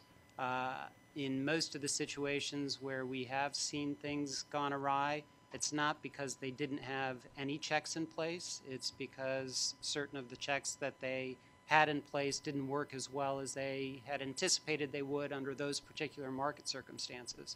So it is a constant learning you know, issue, and I do think that, you know, some of the things that Commissioner Dunn, Commissioner Chilton talked about earlier in terms of doing more work up front, you know, to certify that there are processes and procedures and testing in place are all very constructive things to do. But in a world, you know, at our exchange where we're trading 3 billion contracts a year and you have, you know, tens of thousands of market participants and all this technology coming together, there are going to be errors, there are going to be mistakes, and I think that what we try and do on an exchange level and what industry participants try to do is put in place certain types of checks, whether they're, you know, risk mitigation checks or volatility mitigation checks, to really try and keep those types of issues from occurring. I mean, just think of, you know, all the times at the exchange level, the fact that you have protection points in place prevents something bad from happening, you know, or all the, you know, the times that you have, you know, stop logic kicking in that prevents something bad from happening. We move to chairman's questions now. If everybody can keep their questions or responses tight, it's going to be one of those meetings if we don't. Yeah, actually, I don't want more than one person to answer any one of my questions. I think this is an excellent report and very helpful. What I get confused about is when people said, don't be prescriptive. It sort of reminded, if you said, well, you think that everybody should have a speed limit, but each person on the highway can pick their own speed limit. I'm not sure that really is. So I'm going to just focus on the exchanges. Just a yes or no. Should we, as a regulator, include in our rules something proscriptive with regard to any one of these four things? Pre-trade quantity limits. I do recognize if we just say have pre-trade quantity limits that the exchanges could compete and have a race to the bottom. So is it just yes or no? Should we be prescriptive or not? I'm not asking what the limit should be, but should... I think the exchange is in a better position to determine Okay, that's what a those no. parameters are. That's a no. That's from the exchanges. But Dr. Gorham, who, I mean, you helped write this report. You're not, the button's not pushed. It wouldn't matter. I don't have, I'm reluctant. I've got a gut reaction that there should not be a prescriptive All right, limit. so I'm just saying I'm only one commissioner, but my reaction is it's like saying there should be speed limits, but don't set them. I don't, but I mean, so, because there is competition between exchanges, and as Chuck points out, there'll be CEFs, and I don't know how many there'll be. So what if there's, what you might consider to be a less responsible platform than you all are? So that's just, the second question I have, I know where you are, Dean. I know you don't. I know. I got it. My second question is then would the exchanges, even if we don't set them, would the exchanges have something specific that all trading firms have to have these policies and procedures that are in the first phase? Is that what the recommendation is?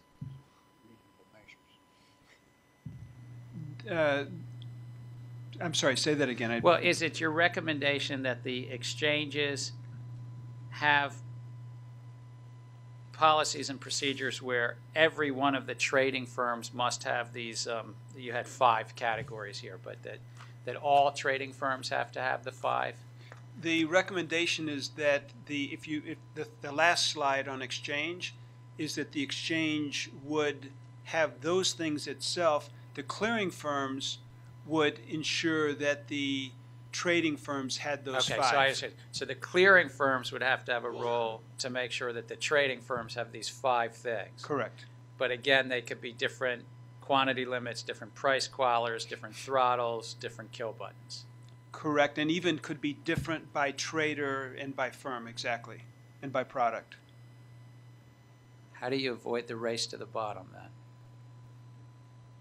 I'm going to let Chuck Whitman respond to that. Is that because you don't think you could avoid it?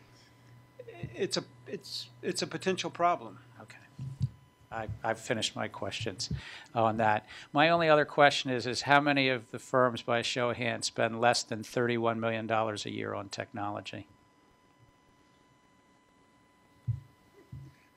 The CFTC is the only one. We're not a firm. That's the challenge we have right now, a great challenge we have. None of the firms around the table spend less than $31 million. Your regulator that's to ensure the American public has a marketplace that's transparent, open, competitive, free of fraud, manipulation, spends 1 year on technology less than any of the firms in the Technology Advisory Committee. That's a challenge we have. So we can only write rules because we really can't do much and rely on the exchanges, which I'm just worried there would be a race to the bottom, and rely on the clearing firms. We didn't get you off the hook. Let me be the devil's advocate to the chairman here, because I do see a role, and I'm really, frankly, I'm buoyed by the fact when I hear Chuck and Richard talking about every time something happens out there, the risk committees get together and they assess it and they say, well, it didn't happen to us, but could it happen to us? But how widespread is that? And is it uniform throughout the industry? And the only way we're going to be able to have that holistic look, Gary, that you're talking about of who's on the other side of the trade or what else is in that trade is by having the technological capabilities to see that. But also then we're responsible, or the SROs are responsible. We're going to go out and do a regulatory review to see how well you are complying with whatever we come up with, which is getting out of that prescriptive mode that we've got and into what we've had in the past is principle-based regulatory regime here. But I don't think we even have the resources to be able to do that. I'm agreeing with you, Commissioner Dunn, that we don't have the resources. I just think that the trading firms will go, not the trading firms, the exchanges might go from 2 to many as the swap execution facilities. And so I think it would be very helpful to know, maybe not today, well, not this slide, but the earlier slide that had the 4 or 5 things that we might have for trading firms. You almost had it. And I'm sorry, the exchanges. On the exchanges, pre-trade quantity limits, how do we ensure that there's some consistency, to use Commissioner Summers' point, that the exchanges aren't competing with each other? Even if we rely on the exchanges, maybe in collaboration to set a number, that there's not some competition on the four very thoughtful points that the exchanges. That's where I'm concerned about, that there could be not, competition is good, but not necessarily in all places. Like, you wouldn't want one exchange to have lower risk and one exchange to have higher risk because of these 4 points. I think, like the trading firms and the clearing firms that have their money at risk, the exchanges do as well. And I mean, even though there's intense competition going on, all of these things have continued to, there hasn't been a race to the bottom. There's been a multiplication of additional checks and more pre-trade functionality. So I think, it's in our business best interest to have people not have a bad experience, regulators not see bad experience for things going on in our exchange. I would give a counter view, I think, on your question earlier. I think from ICE's point of view, I'm not necessarily advocating putting these things, these items in rulemaking, but I will say ICE is not necessarily opposed to it either, if that's what you feel like you need to do. The exchanges already do these things. The trading firms do these things, most of them anyway, certainly. So we're already there. We would, however, I think we would very much draw the line from going any further than those words right there on those bullets. And to the other point you were making of how do we know that CME sets the limit at X and the ICE sets it at Y? I mean, first of all, I mean, from a latency standpoint, some type of check is a check is a check. I mean, whether you're checking if it's higher than X or higher than Y, the effect on latency is effectively the same. So I think, there's not a material difference in terms of parameters that we would set. We may innovate and come up with, we may come up with faster ways to handle a price collar just as effectively that may not be consistent with a prescriptive rule that was written 2 years before that. So I think in our view, we don't have a problem with that level of specificity. If you feel you need to do it, we don't think it's necessary, but if you feel like it's needed, we would be comfortable with that, and we would certainly advocate that you not go any more detailed than that. Peter, you had your hand up. Thank you. I was just going to make the comment that I think to Commissioner Summers' earlier question around how strictly do the three constituencies currently apply or deploy these risk tools. I think the greatest variance is possibly going to be seen in the FCM space. And that I was going to ask the question earlier, if the suggestions or these recommendations were that FCMs apply the pre-trade risk tools, separate from what the exchange gives us access to. Because I think that, in the U.S., the exchanges are very good. They make available, actually it's mandatory. You have to go through on both ICE and CME. It's like some other exchanges, BM&F is another example outside of the U.S., but you have to go through their risk packages to access the exchange. So it makes latency irrelevant, at least at that level. To Gary's point earlier, which most of which I agree with, we as, FCM employees both view our responsibility first and foremost as protecting the house, protecting the firm. And so we're going to do our due diligence to make sure that, clients are deploying the right risk tools, have the right risk approach, culture, et cetera, before we're going to sign them up. But there is, at the FCM space, a lot of our competitors actually have a big commercial incentive to keep latency as low as possible. And when you're adding risk layers, to the process, that increases latency, which hurts your chances, of winning business from some of the bigger, high-frequency trading firms. So I think that's where you see, the biggest variance. And to Chairman Gensler's, point about, the race to the bottom, I think that's where, to some extent, you've already seen a race to the bottom in the brokerage space, with brokers who are competing on latency only. In Asia, a lot of exchanges have no exchange-hosted risk controls. They don't even acknowledge the practice of DMA or sponsored access, and so it's really the wild, wild west. We tried to touch on that in the FIA market access, risk recommendations paper a year ago, and that was kind of the point, to put pressure on those exchanges to act more responsibly, like CME and ICE, to provide exchange-hosted risk control. So, we can all, because it's the right thing to do. But I do feel that, for the most part, I definitely feel that the risk control or risk management responsibility is shared across those three constituencies. I think the industry does a pretty good job generally, but the one space to probably look at is in the brokerage space, just because the risk cultures vary so, I think, wildly, depending on who you're talking about. Thanks, Peter.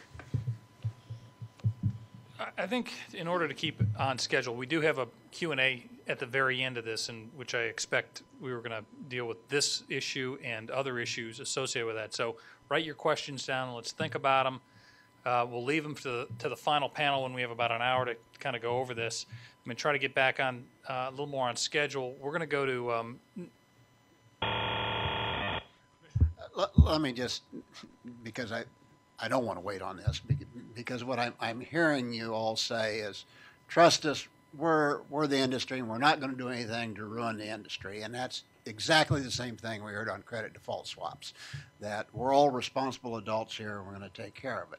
Well, that is the reason why Dodd-Frank was passed, because they've asked us as a regulator to come up with ways to ensure that we can trust you on it. And I'd like to see it be as much of a regulatory a regime that uses the principle-based regulations rather than being prescriptive. But I'm not hearing you come back and say, here's how we're going to be able to do that without being prescriptive. Yeah, I trust you, and we didn't have it in the futures industry, but you're giving us the same argument that we heard for the credit defaults. Actually, I maybe I'm hearing things slightly differently, and maybe there can be some refinement. I mean, certainly at the broker level, I thought that, and I don't ask me for the rule number right now, but I thought I was obligated to maintain risk management procedures. What's that? 980. There you go. Thank you. And if the commission was to go forward and to say, hey, and I also want to address something that Jill had said a few seconds ago, but if as part of the guidance, obviously that rule was released a long time ago, but if there was an amendment to that guidance and it said, by the way, as part of those risk management procedures, you should be addressing different types of customers with their specific types of risk, among which are the high frequency traders, that I wouldn't have an issue with that, because I think we already do that. In fact, one of the concerns, I was smiling when Commissioner Summers asked, do all your clients or do all traders apply the same standards? Well, I also just came back, as Peter did, from a trip to Asia. And when the Chinese exchanges very recently put restrictions on the amount of cancellations, and they put some other restrictions out there to limit high-frequency trader, it had a big impact on the retail volumes. Okay, and that's the problem. The problem is when you start targeting one particular group, you concentrate on that, and you forget that other groups may share characteristics of that group. And that's one of the things that we as brokers do all the time. We look at the risks of all our different types of clients. We don't care what they're called. We try to understand what they're doing, and we try to deal with the specific issues addressed by those types of trading strategies, et cetera. So if there needed to be refinement, certainly at the broker level, in the guidance as to what constitute, what are the areas that we should cover in the risk management procedures, I think that would be fine. I don't want to speak for the exchanges, but obviously, the commission designates them as contract markets. We'll see what happens in the CEF rules. There'll be an equivalent process, but it seems to me that would be the appropriate place to talk about a condition of designation. So I think I don't think it's just an issue of saying, trust us. you have some authority to mandate that we deal with this. What we're saying is leave it to us to figure out what might be the most appropriate way. And to follow up on the chairman's point, it's no different than saying, yes, it's not trust us on speed limits. It's just that, an 80-mile-per-hour speed limit might work perfectly in Nevada on the big open highways. Probably not too well in New York City. Commissioner Chilton, do you have a question? I'm going to save mine for the last, but if you have time constraints, Just maybe one, Commissioner, Please. and a follow-up on what Commissioner Dunn was saying. I mean, a lot of this discussion that we have on this and other things is trying to figure out what the right balance is. And so even when I talk about, I think these are things we should be looking at, definitely we want to be careful and dreaded unintended consequences. We don't want to have that. But there is a little bit, I think, I have some sympathy for what Commissioner Dunn was saying. I agree we don't want to have static regulations, particularly with regard to, HFTs and algos. It's going to just change too fast. So we want flexibility. I don't know that we go all the way to sort of a principles-based approach, but we need some flexibility. But what I think we're trying to get at, and I hope this is the case for everybody, is that if something bad does occur, that we will be in a very reactive mode, and then we will probably overreach. And so now is the time to try to really get at the nub of what we need to do. And when I look at some of the recommendations, I start thinking, well, those are generic recommendations for everything, and there's not really anything specific here for HFTs. There's a few, actually, but overall it's sort of like, well, we have to do this anyway, and nothing needs to be done specific. So I've just got one question, because I think there are some specific things that we need to look at. You were talking earlier, folks were talking about limits. And so say we have our position limits. For sake of just theoretical conversation, say we have a 10% limit of open interest in a market. If you were talking to a commercial trader, I guess there's a theoretical possibility they would sell or buy 10% of the open interest in a day.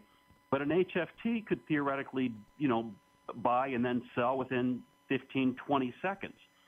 Does that help the markets if they're buying and selling? And should that be something that's just okay to buy and sell many times, whatever the position limit is? I'll just leave it to that, Commissioner O'Malley, that one question. Does anybody want to respond to that? Well, just to be very honest about it, I think that's virtually impossible. To buy 10% of the open interest in a 15 to 20 second window is just, if you look at the size that we trade, you're talking about a fraction of the open interest, nothing near that size. Liquidity constraints would not allow you to buy 10% of the open interest in a market, and it just doesn't exist. And firms like ours, if you go through and you look at the open interest that we carry, typically the open interest we carry is hedged, and depending on the open interest measurement, if there's if open interest has any size to it, our percentage of open interest is usually very, very small. If there's 200 contracts open, yes, we could be 200 contracts. Commissioner Chilton? So you wouldn't have any problem saying that you couldn't do it, since there's no way you would do it, right? Yeah, you can't do it. Okay, good. Yep. I have an amendment, Mr. Chairman. I'm good. Thank you very much. Yep. We're going to go to the phone. Nick Garrow is the global head of electronic trading for New Edge. Nick has 17 plus years of electronic trading experience in the derivatives and equity markets. As global head of electronic trading, he oversees a team of 100 and supports more than 4,000 end users on more than 80 markets across all assets globally. I think to understand what the challenges that these pre-trade controls are going to do and with the challenges of latency, I think Mr. Garrow can help us understand what it's going to take from a technology standpoint to implement these goals and objectives that we've laid out here and what seem to be articulated by some of the commissioners to go further. So we're going to hear from Nick and see what the art of the possible might be. Nick, are you there? Good off. Yep, I am indeed. Can everybody hear me? Yeah. And Scott, do you have a copy of the slides? And will you be turning the slides, or? We have you on an enormous screen. Everybody can see it. Okay. And your photo, you should be aware. Thank you. First of all, Mr. Chairman, Commissioners, ladies and gentlemen, thank you for the opportunity to address you this afternoon. What I'm going to try and do, I'm going to try and keep this relatively brief in the interest of time. What I'm going to try and do basically is outline the current practices that we have at UEdge, and also some of the challenges that we have with regards to DMA pre-trade risk controls. I know the focus of this particular meeting is on DMA, but I also want to talk briefly around SDMA, the sponsor direct market. Nick, can you hold on a second? We can't hear you very well. If you could maybe slow down and speak up. Okay. Is that better? No. I'm looking for our IT guys.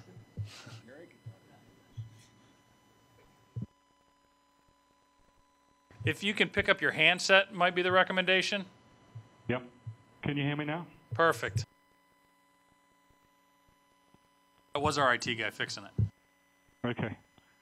So, yeah, my apologies for that. We're on slide 2, Scott, just in terms of the presentation overview. I wanted really to start off just by giving a picture of the current electronic trading landscape as we see it at UEdge. We have a very large client base. I know the focus of this meeting is on DMA. I also want to touch briefly upon SDMA as well, Sponsored Direct Market Access, and some of the challenges there on the pre-trade risk control side of things. I also then want to go on to talk about what our approach is at UEdge currently and moving forward in terms of how we're going to better manage pre-trade risk controls, both on the DMA and the SDMA segment. And then finally also share with you, some of the investment requirements we have in terms of dollar spend, and also some of the implementation challenges we have as well. And I think, or I hope, that the presentation will draw together many of the things we've been talking about here. I'm certainly not going to talk from a technology perspective. I'm going to talk from a practical and practitioner's perspective. If we could change or move on to slide 3.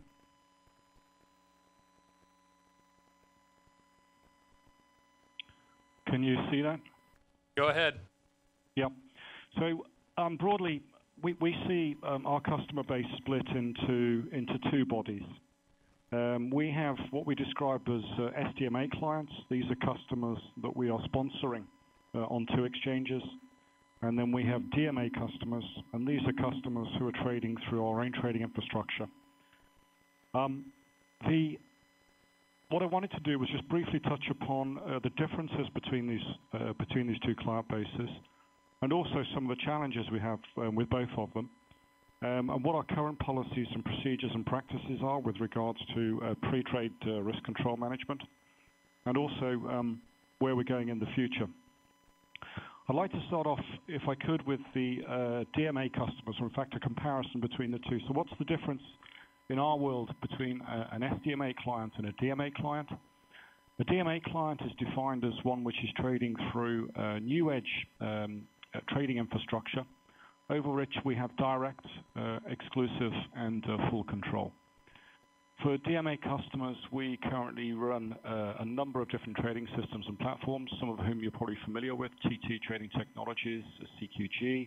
We have clients trading through FIX. We have clients trading over PAT systems. So we support a wide range of different technology platforms. The key thing is that for each one of those systems and platforms, we have full and exclusive control over the pre-trade risk limits. And the limits that we can set include many of the limits actually we were discussing, or you were discussing earlier on, which you recommended need to be set both at the clearing firm level and indeed also to a certain extent the trading firm level as well. So this focus here is on pre-trade quantity limits, fat finger limits. It's also looking at daily position limits as well on contracts, by contract, by maturity, and by maturity as well. On the DMA side, therefore, we have full access, we have exclusive access, we have full control.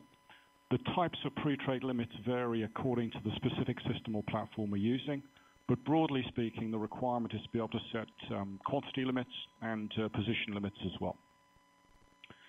On the SDMA side of things, obviously we are sponsoring clients onto an exchange. They're trading using the NewEdge MPID or Session ID, and the pre-trade risk management control with these guys is much more of a challenge. What we do, and I think we've adopted to a certain extent some of the recommendations that have been laid out already, is we conduct due diligence on the trading firm itself with quite an exhaustive questionnaire. And I'm sorry, I'm not familiar with the names of the people who were speaking earlier on, but some of the questions that they were being asked by their clearing broker or the FCM are typical of the questions we would want answered as well. So we conduct some due diligence on the trading firm. We are looking or seeking to achieve clarification around how or whether they have pre-trade risk controls in place, how they work. We're also seeking clarity around, from an architectural perspective, where the customer's technology is going to be located, how obviously it's going to access the exchange, et cetera, et cetera. So for the SDMA customers and clients, we're conducting a piece of due diligence. We also have a minimum requirement within NewEdge that regardless of the answers to all of the above questions, we have to have the capability to do 4 things. Number 1, we need to be able to see the client's orders. That can either be through some kind of drop copy directly from the client or from the exchange. We need to be able to stop the client from trading. So that's the sort of kill button that's been mentioned, I think, in the previous presentations. We need to be able to view, access, and have access to the client's limits, and also to change them as well. So our requirements are relatively stringent. The technological challenges in doing all of that are immense. We have currently a large number of SDMA clients trading, obviously not just US markets, but global markets, and across multiple asset classes as well. So my challenge, or our challenge at NewEdge, goes beyond just the world of futures or exchange-traded derivatives, and extends obviously into the equities world, fixed income world as well, and FX. Often clients will be running multiple connections into multiple exchanges and multiple markets. So the challenge there is getting a holistic view in as close to real time as possible in terms of what the customer is doing across multiple destinations. And I'm going to come on to talk about this a little bit later on. So those are some of the challenges in terms of managing, viewing, and gaining control over risk management on the SDMA clients. On a post-trade basis, we're taking executions and execution reports into our post-trade risk management systems. For the DMA customers, it's a bit more straightforward in the sense that because we've already got the pre-trade risk limits in place, the DMA platforms we use, typically ISV sorts of systems and platforms or fixed, provide us to a large extent with the visibility over the customer's orders. They give us the capability to change limits, and frankly, they give us the capability as well to switch a client off and to stop them or block them from trading. For SDMA clients, as I said before, all of the customers and clients are scored by the operational risk department, and we conduct a piece of due diligence on the customers' trading applications and their pre-trade risk management controls. For DMA clients, because we have the pre-trade risk in place and greater visibility and control, then obviously we have to go through all the routing agreements and a pre-trade limit approval and setup. The challenges, frankly, on both sides of these customer bases are quite enormous. On the DMA side, as mentioned, we're running multiple systems and platforms. Each one of them can be slightly different. So in terms of manpower and support running these systems and platforms, it's quite a large burden. To a great extent as well, much of the limit inputting and processing is manual and it's not automated. It's a very difficult process to automate. So there's obviously the possibility for human error. But broadly speaking, that's a quick overview in terms of the environment currently as we see it. What comes out from me from this environment currently is sort of 3 things really. Given the range of customers we have and given the range of destinations they're trading and the range of asset classes, it's a huge challenge to get proper pre-trade, real-time visibility over every single customer. So one big thing for us that would help our lives and those of our clients, we believe as well, is a better and more uniform consistency of pre-trade risk controls at the exchange level. And I use the word uniform and consistency quite importantly because many exchanges have pre-trade risk management controls in place, but the way that they are implemented is different. So when we're dealing with a customer trading across 3 different regions or geographies, the challenge of maintaining real-time risk visibility over the customer is quite large. The second one, which I believe has been touched upon already on numerous discussion groups, is the post-trade drop copy data. It's really important both for us and indeed for our customers as well to go to the Bible source of executions and working orders, and we believe that is at the exchange level. So what we're looking to do is to take in real time both working orders and execution reports from all of our customers, particularly those who are going onto exchanges through the SDMA route. But there is again a lack of consistency, particularly outside of the US, I have to say, in Europe and certainly in Asia, with regards to the quality of the drop copy data that's provided.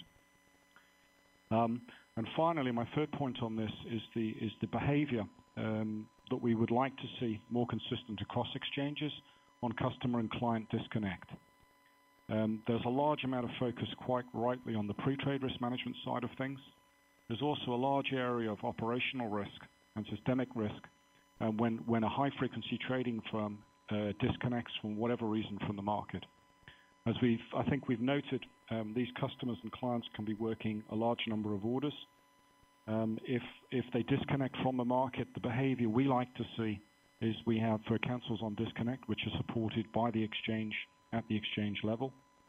So to the greatest extent possible, we understand or believe that the client's orders will be cancelled.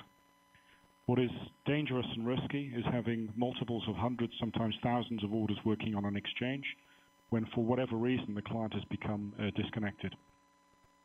So those are the 3 things, broadly speaking. If I looked at some of the current challenges and issues that I would pick up upon is better and more consistent pre-trade risk management at the exchange level, better and more consistent quality of drop copy data, and better and more consistent behavior on client disconnects.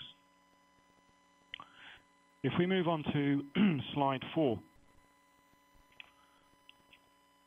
Slide 4 is an overview framework in terms of where we're going with our risk management and our risk management approach at New Edge.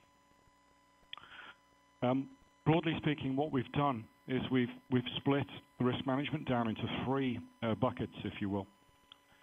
All of these buckets are within New Edge, and I'm talking about controls within New Edge, and I'm not expanding this out into either the exchange-based controls or the trading firm controls.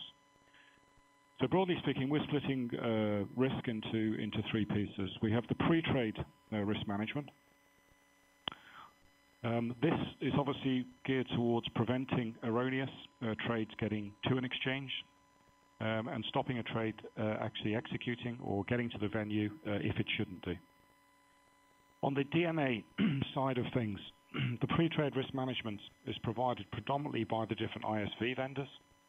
We're looking at simplistic things here really, but nevertheless measures that prevent erroneous trades or a high-frequency number of orders getting to the market. So it's quite simply quantities per order, it's position limits on a daily basis, and it is, where possible, also the number of message or message throttles as well. For the SDMA, for the Sponsored Direct Market Access clients, pre-trade risk management is a big challenge. Obviously, I'm working quite hard at the moment on the SEC ruling in the US, which effectively bans naked access trading, as far as I can see, on equities, equity options, and a range of other instruments as well. So there's a huge challenge in the US at the moment, which is to find a pre-trade risk management solution that will suit both the requirements of our clients in terms of speed, but also the requirements of the regulators in terms of control exclusivity of control, and access as well. If you take that challenge outside of the US onto some of the other markets as well, in Europe and APAC, it's very difficult to find solutions and vendors that can come up with a very low latency pre-trade risk management solution that covers all markets and all products. Finally, on the pre-trade risk management side of things, I think the other place, as I've touched upon earlier on, that we will be looking for some more conformity from is the exchange level controls. And we look quite closely at the degree and the types of pre-trade risk controls which are available on different exchanges, and we actually rank the exchanges as well internally according to the levels of protection they provide to us, the FCM. There's a great degree of inconsistency between the controls, where we basically, as the FCM, as the clearing member, have to fill often the vacuum or the void between the customer and the exchange. So getting this consistency of control, and as I say, this is not just a US problem. This is a much bigger issue and problem in Asia, is a big issue for us. The piece we're really focusing on as well now is what I describe as the at-trade risk management. So the pre-trade risk checks should stop an erroneous order getting to the market.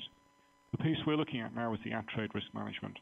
What this is about basically is trying to get as close as possible real-time visibility over all of a client's working orders and executions.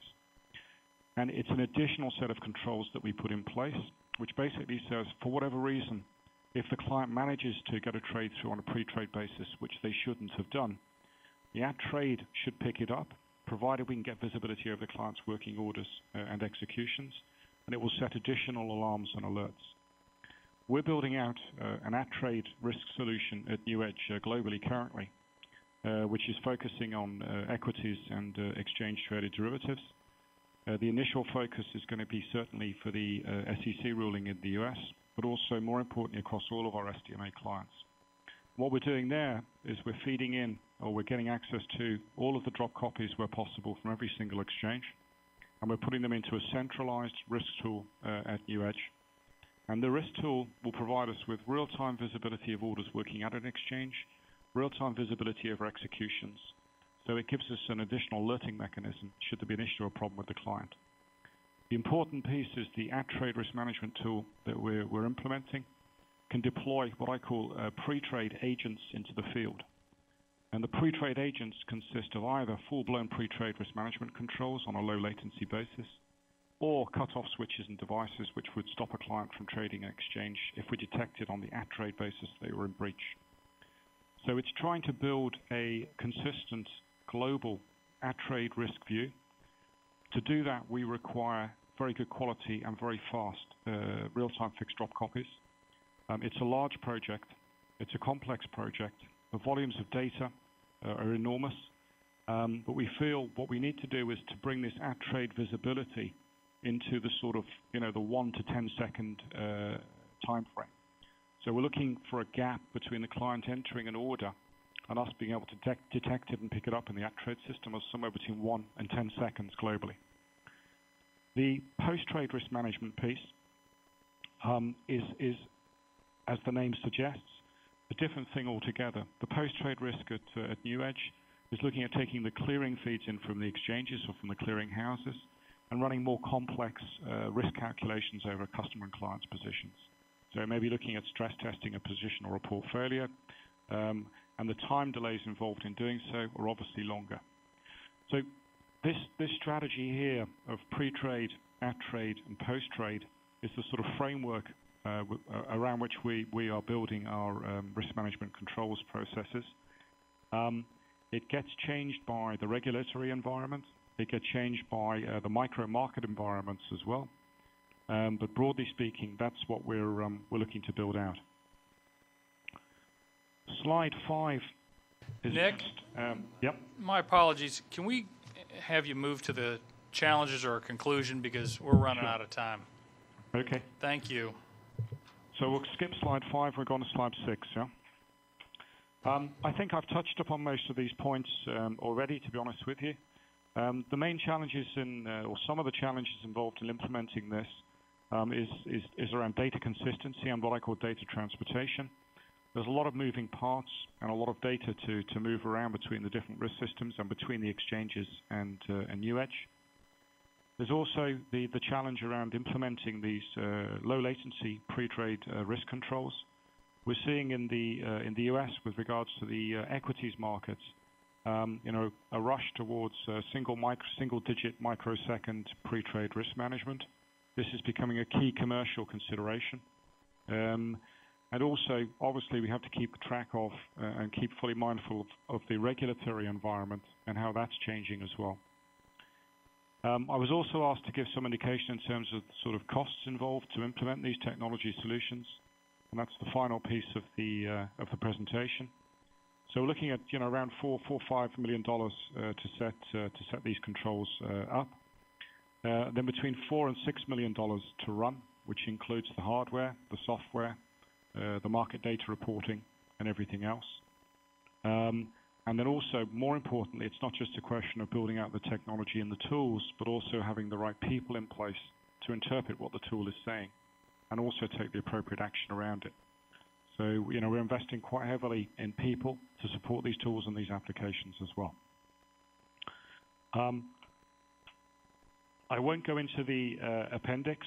The appendix is just, it's a framework around how we're classifying clients and what controls we need to put in place at a pre-trade, at-trade, and post-trade basis. But I think in the interest of time, Commissioner, I'll probably stop there and take any questions. Thank you very much, and thank you for complying with our time constraints. Does anybody have any questions about this? This is obviously a complicated challenge, and I think as Gary DeWall pointed out, this is something they've taken on their own initiative to serve their clients and probably meet the regulatory challenges that they have. And if Gary, you want to comment on why New Edge has taken this step and I think the challenge, and I think the thing again is again, I still sort of struck by Commissioner Summers' question, is our clients often trade multi-assets internationally simultaneously. And when I do hear the discussion about possibly restricting trading in advance, I shudder because of that. The problem that we have as a global broker, again, is not just obviously complying with the U.S. requirements, but complying with the requirements all around the world and obviously of sister agencies here. But I think the challenge to our customers is also very, very similar because, obviously, from their perspective, to the extent that they're granted, direct market access, or as Nick calls it, sponsored direct market access, the lack of consistency internationally is very, very challenging. It's very, very challenging. Obviously, your mandate here is the U.S. futures markets. Our issue and our clients' issues are the global markets. And the problem about being prescriptive in one place is that it could do a lot of damage internationally. And yes, I'm very sensitive to the debate about rushing to the bottom.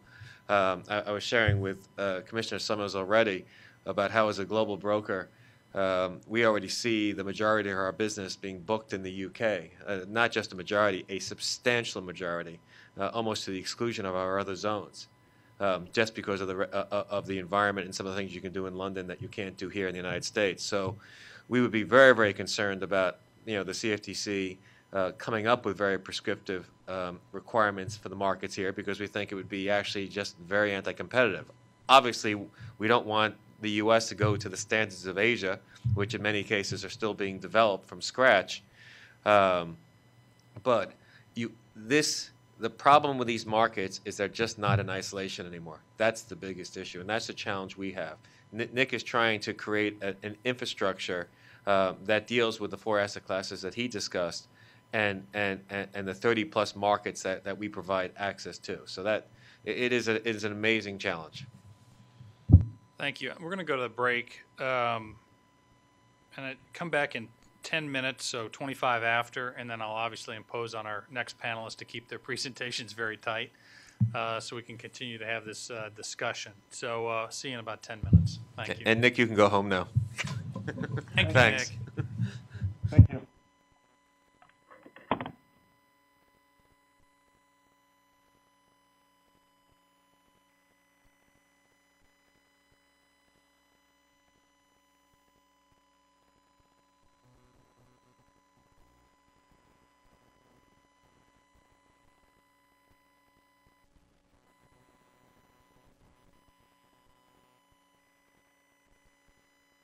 or entity has too much control on how data is exchanged or interchanged.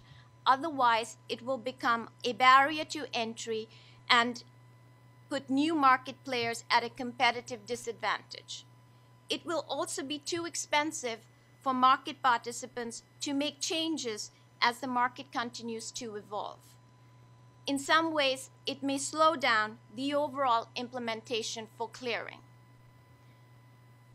Standardization also helps make technology spend more manageable. Other benefits of standardization are it helps to reduce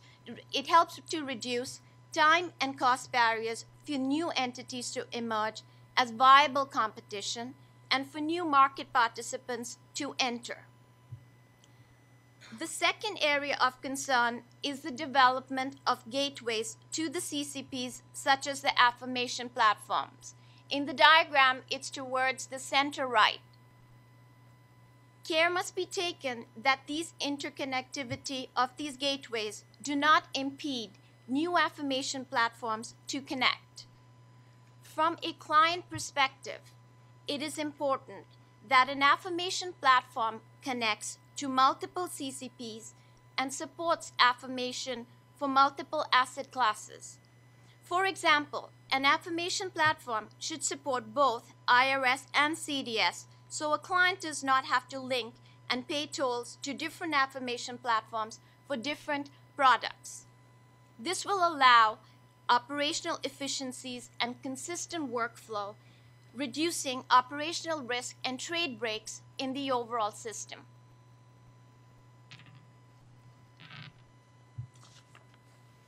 The third area of concern is the post-trade allocation that occurs within the investment management process. This is in the center of the diagram above. I cannot emphasize how important this is, not only as an integral part of the buy-side investment process, but one that requires more education and much more awareness as market structure workflows are defined. This continues to be an underinvested and underappreciated area as we write the rules and design the workflows for the new market structure. It is important to note, an asset manager may manage many different money vehicles, such as pension funds, insurance companies, separate accounts, collective trusts, and many more, for many different client types, such as institutions, corporations, among others. It is just as important to understand that the complexity in this step comes from the fact that each client account or fund has within their investment management agreement constraints and targets that may include their choice of custodian, the counterparties with whom to execute, the potential clearing members that they choose, and other investment services. Let us look at the next slide to see some more detail on this. An asset manager may have multiple investment strategies that are linked to many different client accounts and services. Take, for example, in fixed income at BlackRock, we may have 150 strategies that span across 3,000 client accounts. When a strategy generates an investment idea, this idea is applied and distributed among many accounts. More often than not, it is applied across multiple accounts. It is also worth noting that a key metric for an asset manager performance is the consistency of fund outperformance relative to the benchmarks and the stated investment objectives. It is very important as we design the implementation and sequencing of interconnectivity, the allocation of a block trade to client funds and accounts that legally own the risk is taken into account, and that ownership connection is followed through to the appropriate CCPs and the multiple FCMs chosen by the various clients themselves.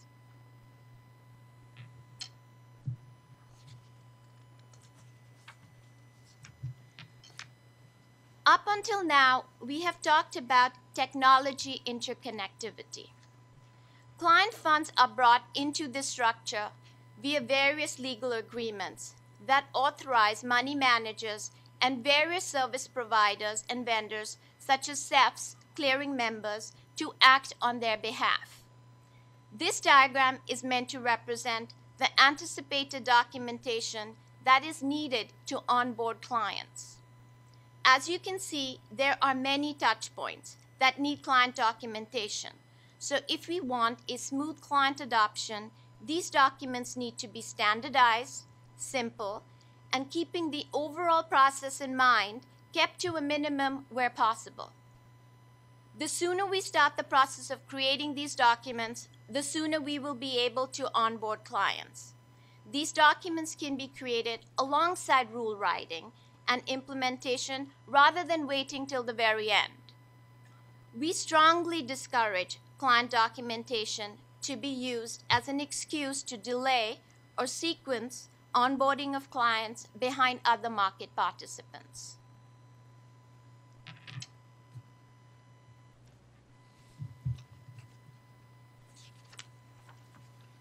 Before concluding, I would like to spend a moment on sequencing and timeline. We look at this through three lenses. The first lens is infrastructure.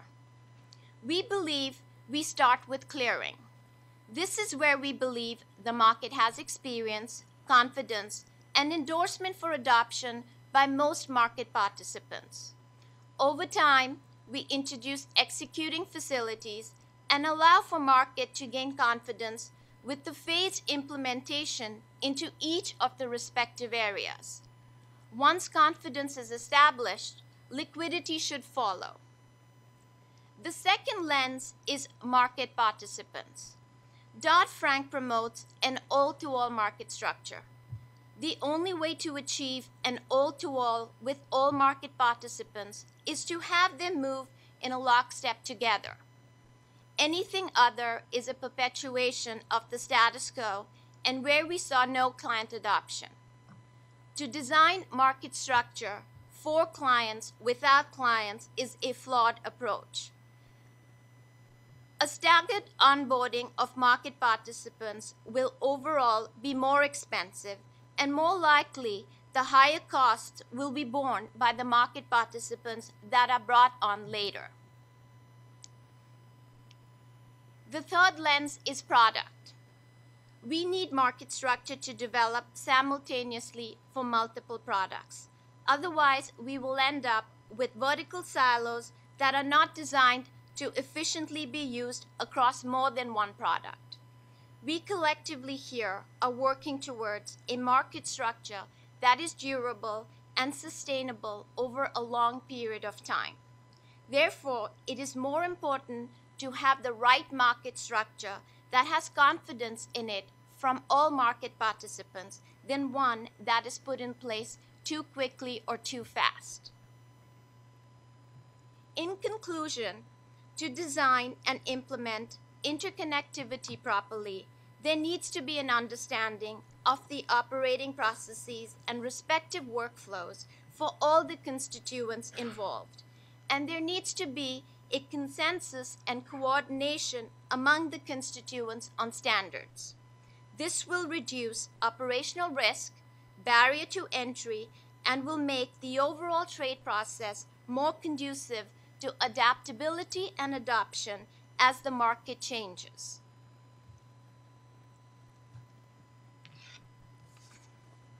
On this last slide, we leave some overarching questions as takeaways for everyone. Again, I'd like to thank the Commission for giving us this opportunity to present our views on interconnectivity. Thank you very much, Suparna. We're going to go to, next is Larry Tabb, is the founder and CEO of the Tabb Group, a financial markets research and consulting firm focused on helping financial service firms, vendors, and technology integrators better understand and create their technology visions. Prior to founding the Tabb Group, Larry was a vice president of Tower Group Securities and Investment Practice, where he managed research across capital markets. Larry began his career at various operations in North American investment at Citibank. So Larry, thank you very much for participating. You're welcome. Thank you very much. I want to thank the Commission for allowing me this time to talk. Commissioner O'Malley asked me to talk really about the technology implications of Dodd-Frank in the financial markets, and really what I focus really more on is the derivatives aspects of that business. We'll start pretty quickly with high-level workflows, and then really look at the across various entities. How does it exist now? And then what's proposed along the SCF level, the clearing, dealers, prime brokers. Then look at some estimates on what we think the major dealers are going to be spending, a little bit about dealer progress, and then some conclusions. And we'll try and go through a lot of the workflows pretty quickly. We did a lot of this work in late summer, early fall. We interviewed and talked with a lot of the interdealer brokers. We talked with probably 10 of the largest 15 swaps dealers to try and get a good understanding of what technology's involved and what they're going to be spending and what are the challenges, and some of this comes out of that. So if we look at the existing market, basically the existing market is kind of built as almost a phone market and a really way of taking end user risk, basically hard inventory minerals, agricultural, currency, interest rate risk, energy risk, and then transferring it into the financial markets to absorb it. And to a certain extent, this part of the business we don't really think is going to change significantly, as a lot of the end users are carved out of Dodd-Frank.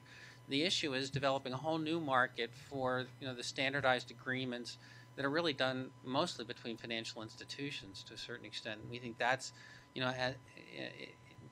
going to become more of a traditional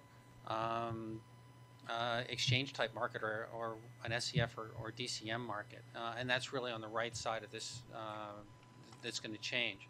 So to a certain extent, we're going to wind up with an SCF and a clearing mechanism interposed in between the two halves of this market, the existing market between the end users who are still trying to manage inventory risk or financial risk, and the right side of this, which is the financial institutions trying to manage risk on their own portions but take risk in the marketplace, and the SCF and the CEFs basically meeting the two. So we believe there's going to be the larger dealers are still going to wind up being interposed with the end users, trying to help them carve out specific end user swaps agreements, and then taking gap risk and then leveraging that through the CEF into the financial institutions.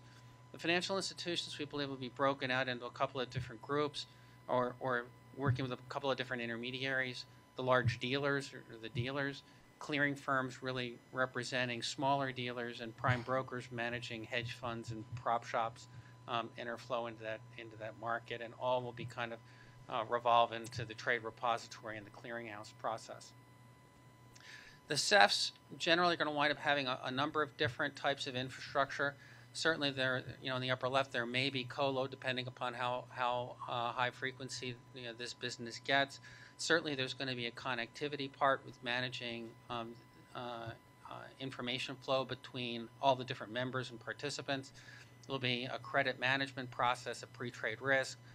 Certainly, there's going to be a market data distribution process, a surveillance process, and at the core, a matching engine with drop copies. I think it was talked about earlier, going back to all the different participants, and then linkages in with the clearinghouse. The clearinghouse is going to be a repository for offsetting a lot of this risk. They're going to need a very significant risk management infrastructure, which is in the upper right-hand side of this. Certainly a cash management process to figure out where all the cash is coming from. A way of being able to compare all the transactions, basically take all the information in, aggregate it, compare it to make sure there are no breaks, make sure that all the netting and novation works right, aggregating all the positions, which then go into risk management. There's going to be a whole margin process and a way of collecting all that margin that needs to be managed. And that information is going to wind up going into multiple trade repositories that may be located around the world. And then there's going to be a whole issuer identifier management issue that is going to be fairly problematic, since a lot of these products don't really exist now. and I think the next topic is going to talk about that. The dealer infrastructure, which is kind of going to be, we think to a certain extent, the largest portion of the spend in this market, is going to come really from basically building out a lot of the internal infrastructure, because they're not only going to need to manage the existing process that exists today, but basically build out, a lot of the primes live in the dealer infrastructure. They're going to need to build out an electronic trading process. They're going to need to build out connectivity to all their clients, and their clients are going to, be multiple types of clients, from asset managers, hedge funds, insurance companies, prop shops, smaller dealers, and I'm sure some end users as well are going to want to partaking in a lot of these transactions as well. They're going to need a risk management infrastructure, both on the pre-trade side and the post-trade side. They're going to need a way of being able to interact with all the different regulators, the clearinghouses, the clearing banks, the repositories, multiple, CEFs. Plus, they've got a P&L process and a margin process that winds up having to go across, again, multiple entities around the world. And this is across different geographies, as well as a market data infrastructure that's going to need to be managed as well. The primes will probably be more focused at the prop shops and the hedge funds. It'll kind of be a sub-segment. It'll be really more around margin and just interactivity and being able to basically aggregate smaller clients or hedge funds and get them into the right place and manage credit. So we think that we're looking at probably around $1.8 billion from the larger dealers that's going to be invested in building out a lot of this infrastructure. This is going to take place generally from last year over into 2012, and we think that it's going to be broken out into 5 or 6 different categories. The e-commerce side, which we're looking at really, is the trading infrastructure, the ability to match buyers, basically take positions within the organization and be able to trade within the organization and market make. The low-touch distribution channel, which is basically the distribution side of the business, which is building out all the infrastructure that goes out to their clients, all the messaging, all of the risk, all of the pre-trade risk, all of the messaging standards, all of the drop copies, all of the analytics, all of the platforms that basically are going to go out to all their clients. The CCP infrastructure, basically, working with all the different CCPs around the world, trying to get them to better understand, get them to link, be able to, get all their transactions to the CCPs, get the output from the CCPs, being able to manage all the margin that's associated with that. We think then the next part is the risk side of the business, which also includes a lot of the reporting, the data management, the analytics, the looking at positions, managing the internal risk of these firms and their clients. Then the collateral management side, again, a lot of that, it's also margin and risk as well, and being able to manage all the collateral that's on deposit and with the CCPs. And then we think the bulk of this is going to be picked up by the top 4 or 5 firms, or 3 or 4 firms. It's going to be a fairly extensive load, mostly because these firms are global. They're going to be trying to do this both in U.S. as well as in Europe, and they're doing it across multiple asset classes. Larry, can I ask just a question on this chart? Yes. These top 3 or 4 firms, if you have an estimate, what do they spend annually on technology, I guess? The top firms on the whole investment banking side are spending in the U.S. $4 or $5 billion a pop on technology. So 4 or 5 billion per firm. Per firm. And that's in the U.S. and internationally. It's 2.5 times that. So 2.5 times 4 is 10, and 2.5 times 5 is 12.5. So 10 to 12.5 billion. Yes. So annually they spend 10 to 12.5 billion. And this is over 3 years. So this is over 3 years. So we're looking about 50 million a year, something like that, for the top firms. 50, 60 million a year spread out over 3 years. 60 million a year, and I know it's just an estimate. compared to their $10 to $12 billion technology budget. I mean, it's significant money, but as a percentage, it's Correct. somewhere less than 5% or around 5%. Could be around, yeah. Mm-hmm. The follow-up on that, then is this amount something that they would be doing under their ordinary course of business, or is this strictly as a result of Dodd-Frank? We think this is a result of Dodd-Frank because a lot of these products and services really wouldn't necessarily be needed because the market would exist the way it is, today.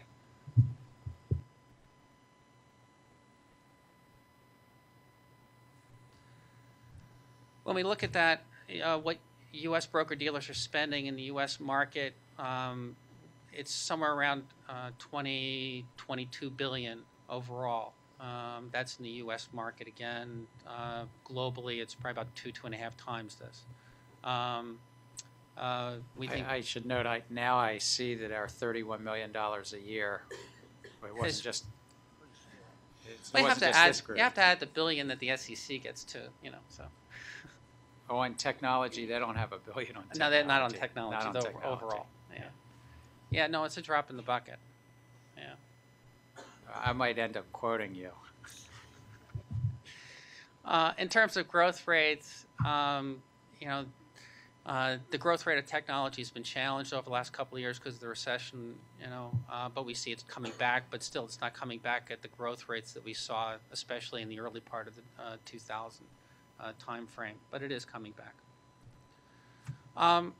How firms are prioritizing their OTC derivatives initiatives, certainly it's client demand and regulatory compliance are the two big issues that they're really trying to focus on, as well as competitive differentiation and value-added services. So the bigger guys are out there trying to figure out what their clients are wanting and trying to build it, basically.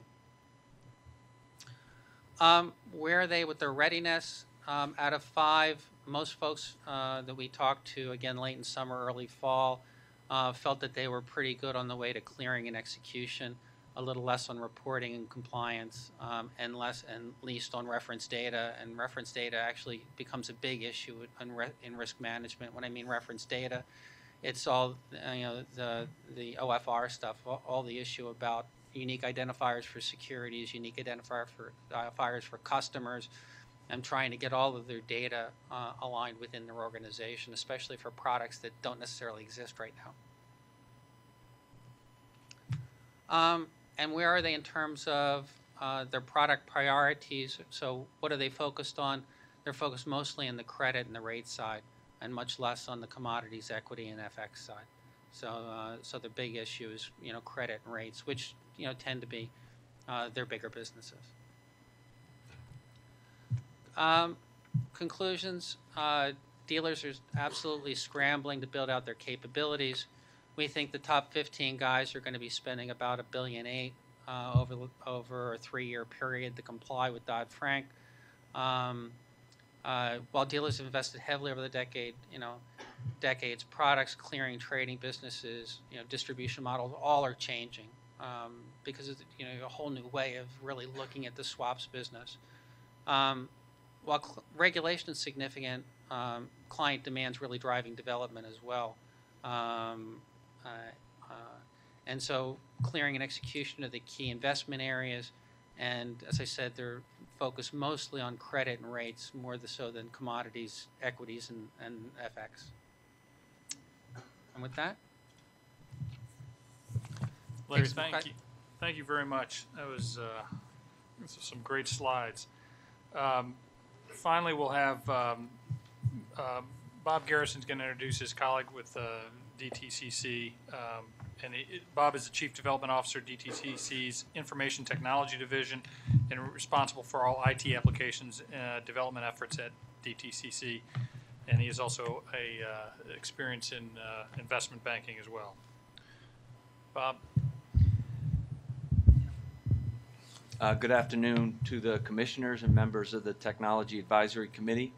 I'm here with Marisol Collazo, who is Vice President in charge of DTCC's Trade Information Warehouse. We're here today to discuss some of the challenges and opportunities in helping the Commission achieve its objective around market transparency Marisol will run through the presentation, and we're happy to take questions on our experience and observations in working with the industry on derivatives transparency and data reporting. So as well, good afternoon, and thank you for the opportunity to speak today. First, just a bit of background. The Trade Information Warehouse is a subsidiary of DTCC, and it operates as an industry utility governed by its users. The warehouse provides a centralized global repository for OTC credit derivatives today, which includes both legal record keeping and centralized lifecycle processing. The warehouse has been in operation since 2006. Today, over 95% of the trades held in the warehouse are electronically confirmed. The remaining population, the paper confirmations, are reported unilaterally by the submitting party of the current, with the current open inventory and certain key economic details. The warehouse database currently represents 2.3 million contracts with a gross notional of 29 trillion. It is based on these types of existing automated processes that I will discuss today how we think the Commission can achieve one of its key goals on market transparency by leveraging those processes that are presently capable of producing high quality, robust, and accurate data in a timely manner. Based on such a model, the Commission would benefit as it is assured to receive the best quality of data currently available. To achieve these, there are 4 key points that underpin this premise. First is a coordinated technology implementation must take place across the entire industry. Second, mitigate the delivery risks where possible by utilizing existing robust, accurate, and auditable reporting processes. Third, the Commission should be indifferent as to the data collection process for the data elements required, so long as the data is complete and provided on a timely and accurate basis. And fourth, standardization is necessary and useful, but by itself is insufficient to allow for appropriate and timely aggregation of data. I'm really going to stay on this slide and just really hone in on each of these 4 points and provide some background. So with respect to point 1, to ensure successful implementation of an SDR, there must be a coordinated effort with the industry in defining the framework for submitting these records. This includes defining the business requirements, reviewing the message choreography, connectivity points, identifying reconciliation tools where necessary, drafting functional specs, training, user testing, some similar themes that I heard earlier today about ensuring that the firms can connect and that the testing is there. It's important to note that the industry, the buy side and the sell side, are taking these reporting requirements very seriously and have been actively engaged at the warehouse as an industry utility provider in discussions as to how they can meet their reporting obligations. We do not believe it can be successful without industry coordination, which builds confidence and momentum in a solution and overcomes uncertainty and ambiguity, which will lead to extensive delay. In this regard, the Trade Information Warehouse has kicked off several work streams to review the data attributes and validations needed, message choreography, and lifecycle events. The response thus far is that most of what has been prescribed with respect to the data elements can be provided, particularly where automated processes are already in place. The key challenges that the industry faces is in reviewing who needs to report what by when. And I'll talk more about that in point 3. This is particularly impactful where data needs to be reported in advance of existing automated processes, in effect decoupling the reporting requirements from the automated process, and resulting in potentially lesser quality data being reported.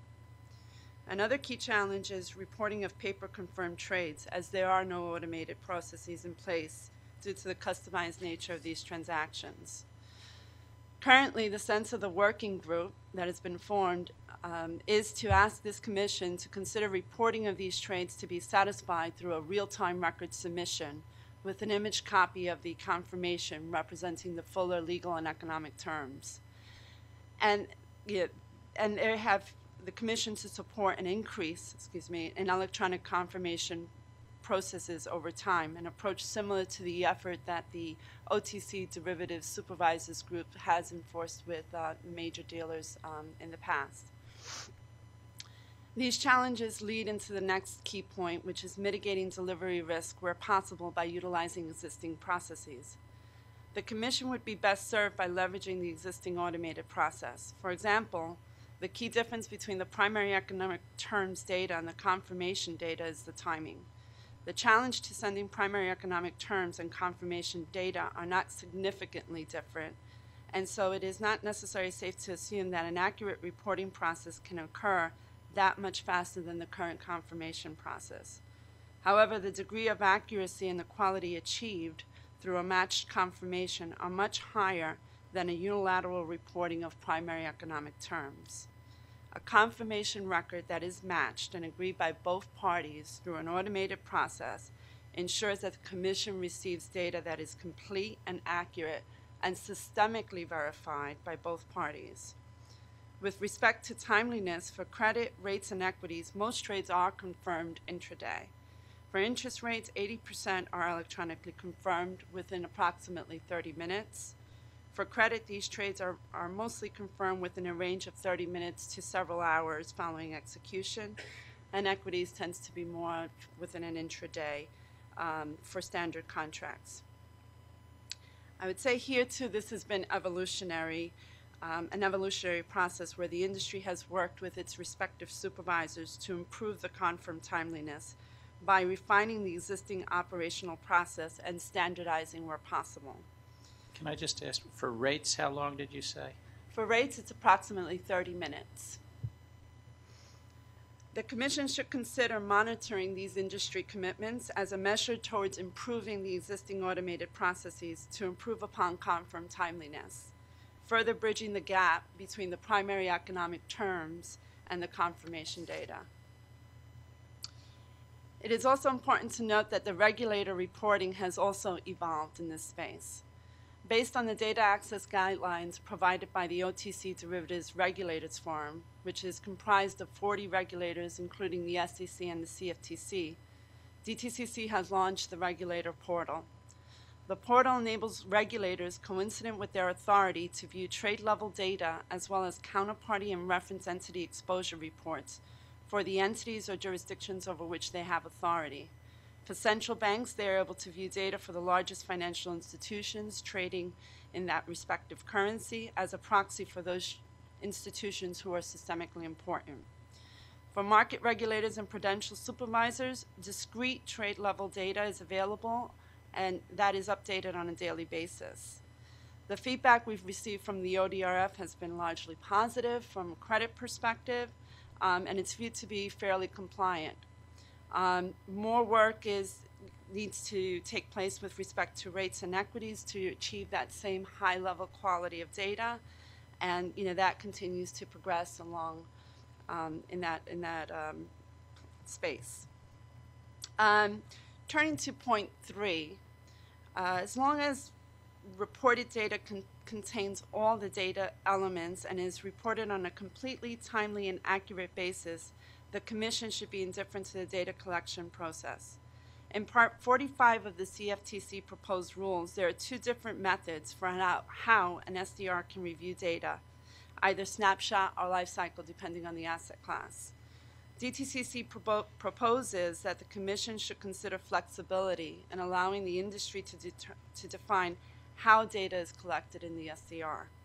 For example, for electronic confirmations where automated processes are in place, it is much more likely that the industry would favor a lifecycle approach, where trades are updated in the SDR based on the centralized lifecycle updates to those records. Whereas for paper confirmations, the industry is more likely to favor a snapshot approach, as there is little to no automation for these customized records.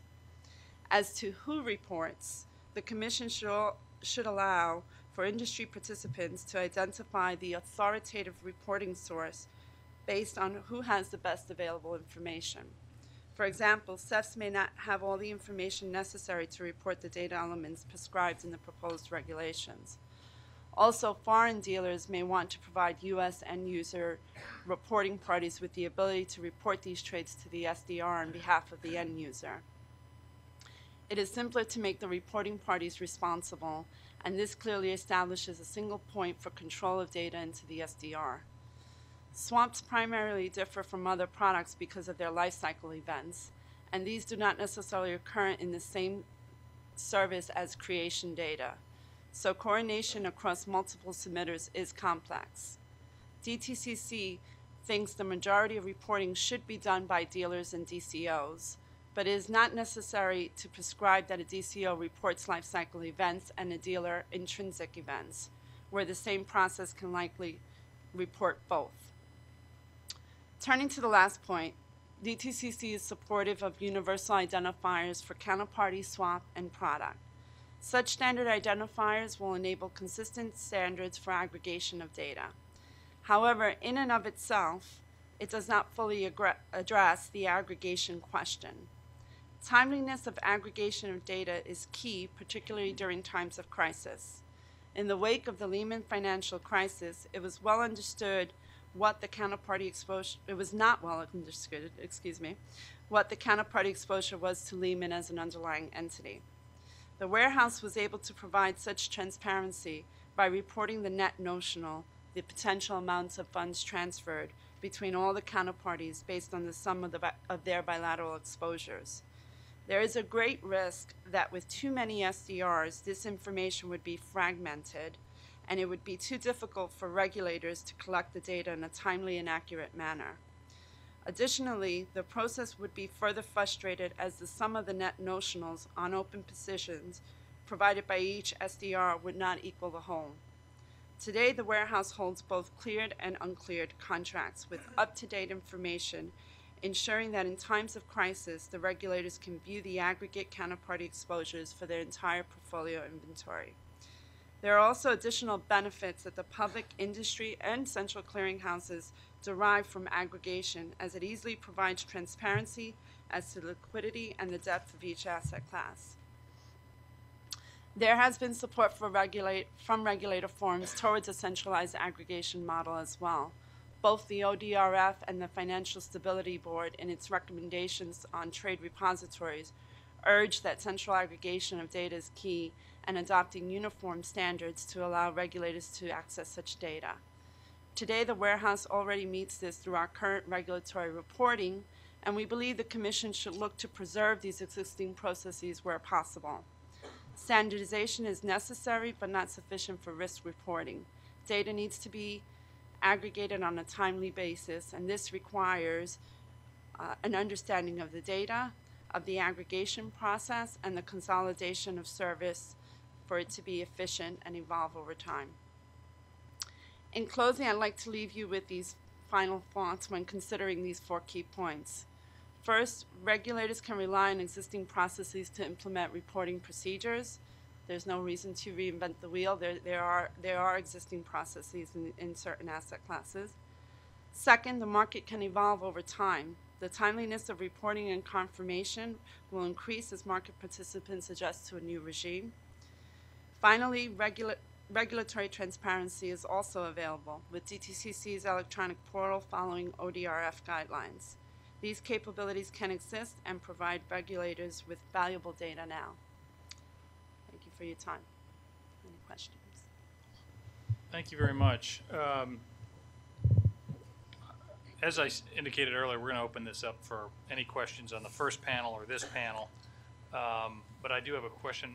Marisol, you mentioned on the swap dealer and MSP reporting versus the CEF, and right. You said there's greater fidelity of data with the swap dealer. Can you explain what the shortcomings of CEF data may be? Well, there's certain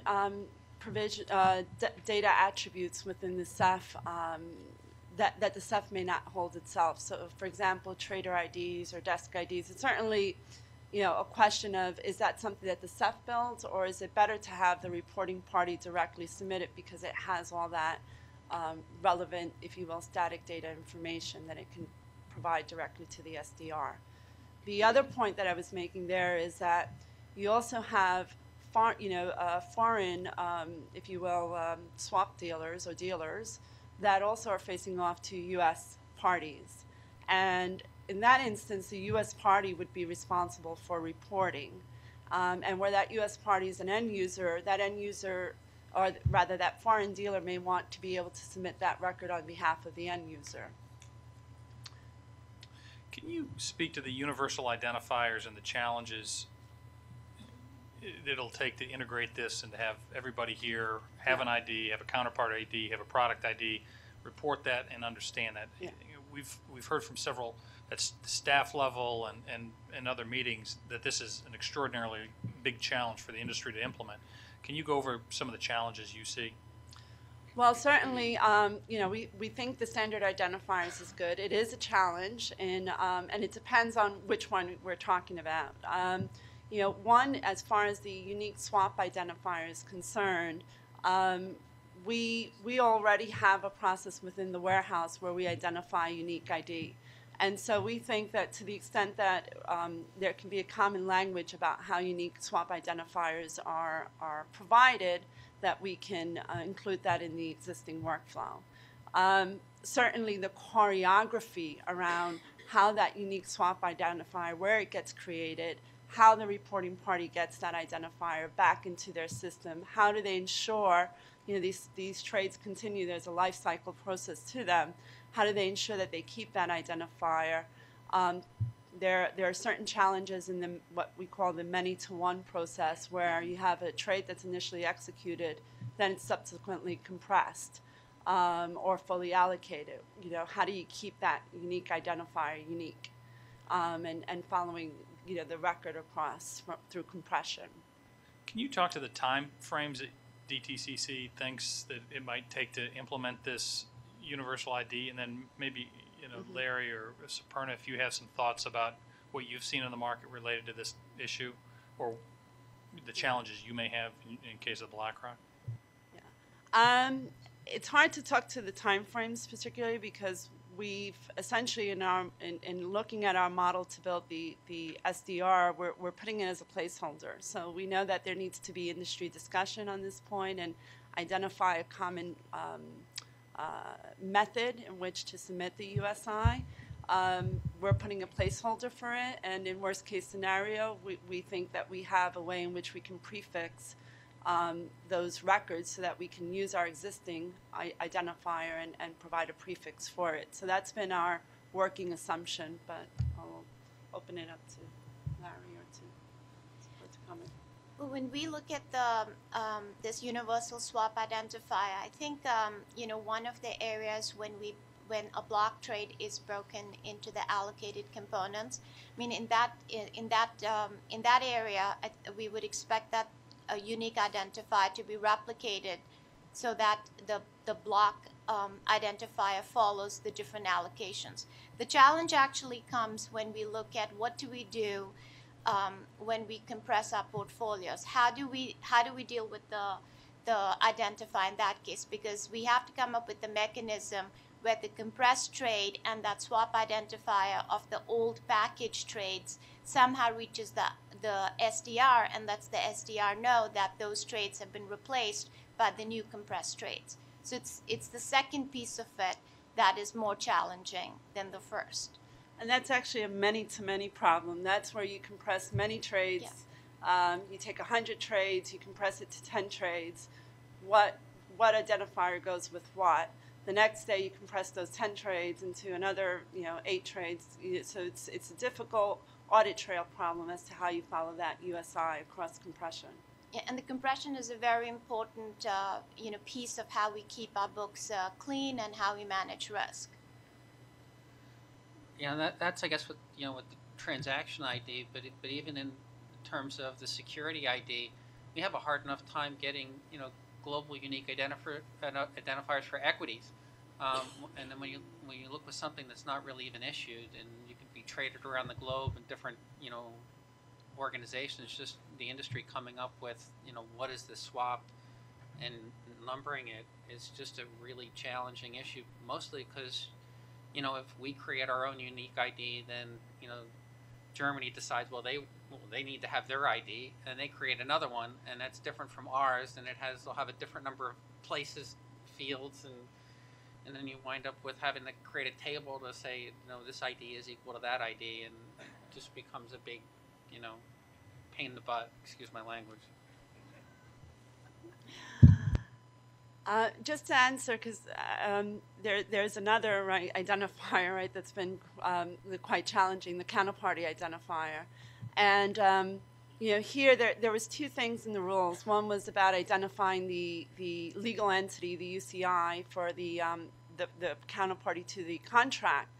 There was also a reference regarding hierarchies and the affiliate relationships. And so, you know, one of the things that the warehouse has been based on is identifying who that legal entity is to the contract. When we think that from that perspective of looking at a way in which to uniquely identify the UCI for the contract is the right, you know, process, and it's part of what should be included in the submission to the SDR. Bigger challenges, we think, when you start to look at the affiliations and the hierarchies, and gathering that information, because again, we're looking at this from a global repository perspective. These markets are traded globally. How do you get that information? How do you validate that information? Is it, you know, self-certification along with independent validations? How do you ensure that that information is kept up to date? Much more difficult to do when you look at it from an affiliation perspective. But we do think that from a legal entity of the contract itself, that's something that certainly should be part of what the SDR provides.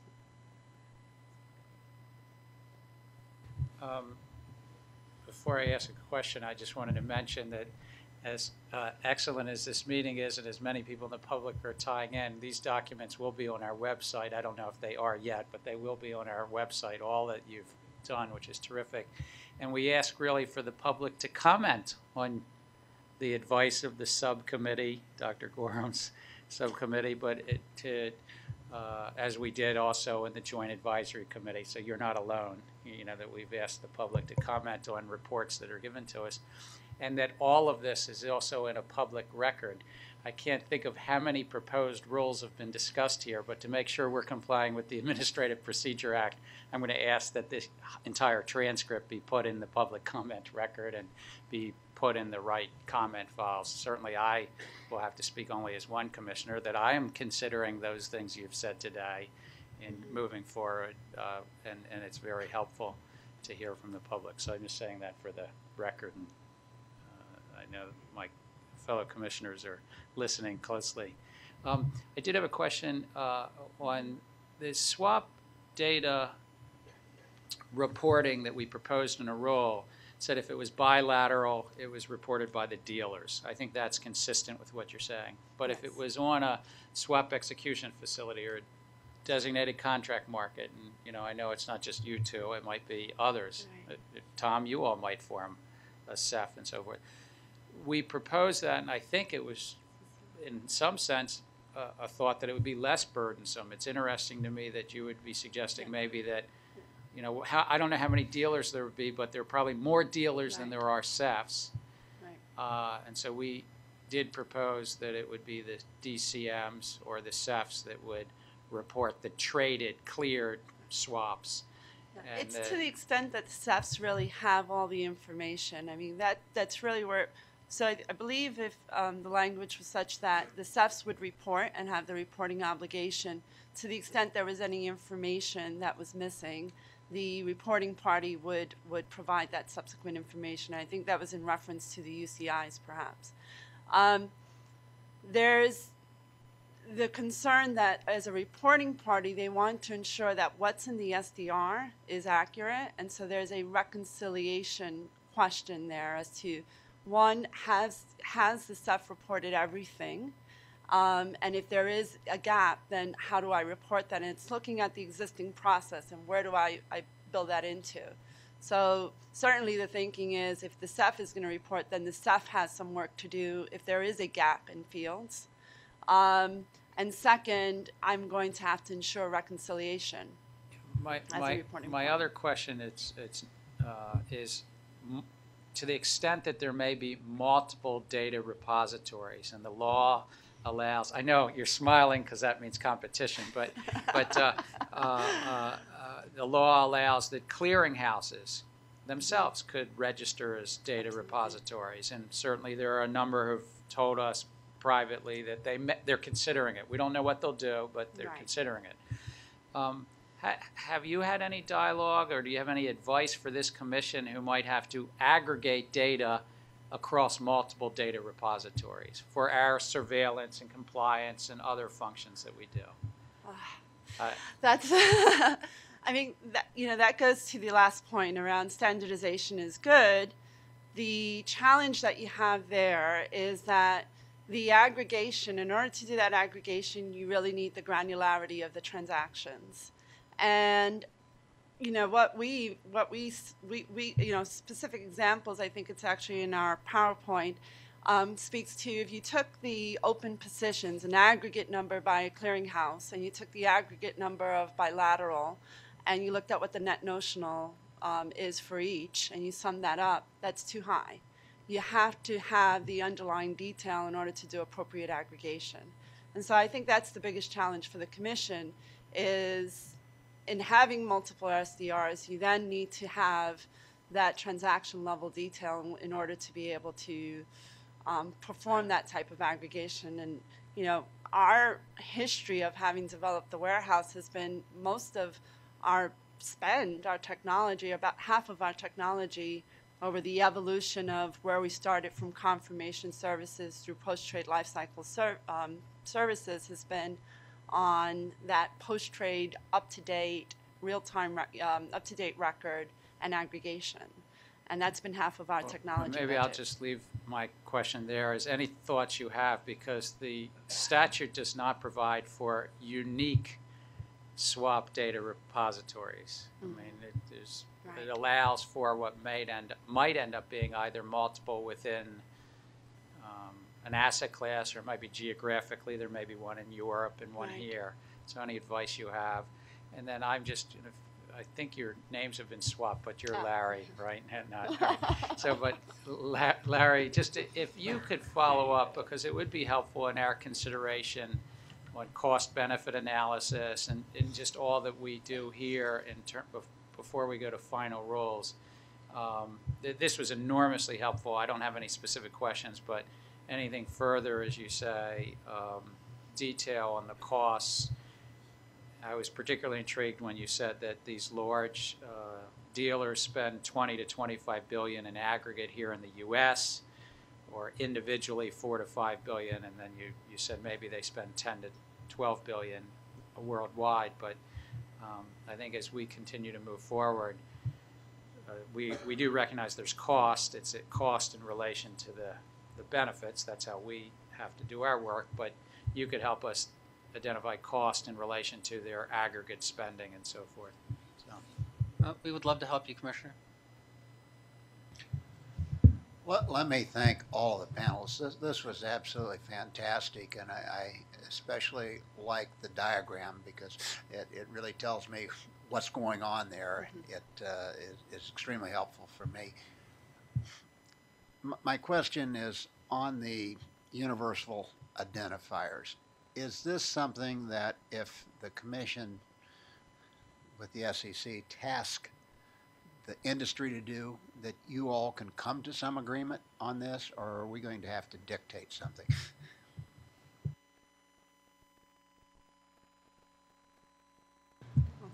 I'll start. As I mentioned earlier, the industry is taking this very seriously, and there have already been discussions about how to broach, both the unique swap identifier and the unique counterparty ID. Certainly, from a DTCC perspective, we are engaged with other providers to look at where we can provide such offering through our AVOX subsidiary. So it's something that we're looking at, the industry is looking at, and they're mobilizing around it. So I wouldn't anticipate it to be something that the CFTC would have to prescribe, but you have to kind of let the process, go through and see where they get to. This is typically a pretty difficult challenge, but I think that because of Dodd-Frank and the OFR, I know Mike Atkins behind me, and I know that he's been working with the Treasury Department to try and tackle these issues. So I think that, if it's going to happen, I think it's going to happen now. But it's been very challenging up to now to get the industry to come together on any type of universal identifiers. So hopefully it'll happen now, but historically, the odds have not been great. I think that as far as what we plan to achieve by having the universal identifier, maybe some guidance on that would be helpful. But how it's defined and how it's implemented, the industry should be able to work that out among themselves. Well, Larry, you had made the point earlier that this is not just the U.S., but it's worldwide. And so is this something that we really should look for the G20 or the FSB to take the lead on, to push for, so we do have something that is worldwide? I can't answer whether we should push it to G20. I'm not really familiar how that process works, but it's certainly something that needs to be addressed globally. And if there's a way of doing that through the G20, it might be worth bringing up. But it's definitely a global challenge because, the products are global and the counterparties are global. Is this something that we can move forward with reporting trades without having a universal ID, or if we don't go down this path of having a universal ID first, we'll screw everything up? I think if we wind up with multiple universal IDs, what will wind up happening is that there'll need to be a way of reconciling them. And so it'll either have to be done at the regulator level, certainly at the dealer level or the bank level. And then, God forbid, there's some sort of fiasco, we're going to need to do it on a supranational level. But it strikes me that what Commissioner Amalia's question is could we phase implementation? Could we, in essence, have requirements for swap data repositories and CEFs and clearinghouses, and they might come into being, whatever period of time. I don't want to yet predict, but it's phased in and they're there, and that unique identifier may take another 6 months, 12 months, 18 months, whatever. Particularly, I say this because Congress didn't say in the statute that there must be a unique identifier, but they did say there has to be a swap data repository. So I'm just asking, is there a way, possibly, I think that's a question, to phase it, that we comply with Congress's mandate, that there are swap data repository, there is reporting, and then if it takes the industry a while to do that which Commissioner Dunn was talking about, it's phased in.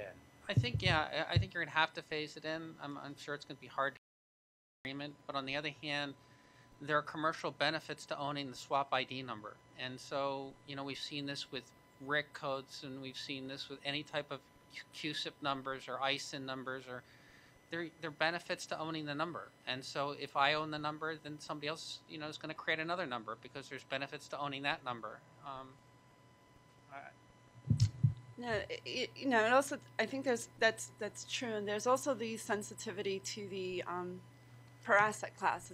It's an asset class question, I think, as well. So that to the extent that in the warehouse we have for OTC credit derivatives a unique identifier, it's not as fully prescribed as the USI. There's some challenges, as we mentioned earlier, with the audit trail in compression, for example.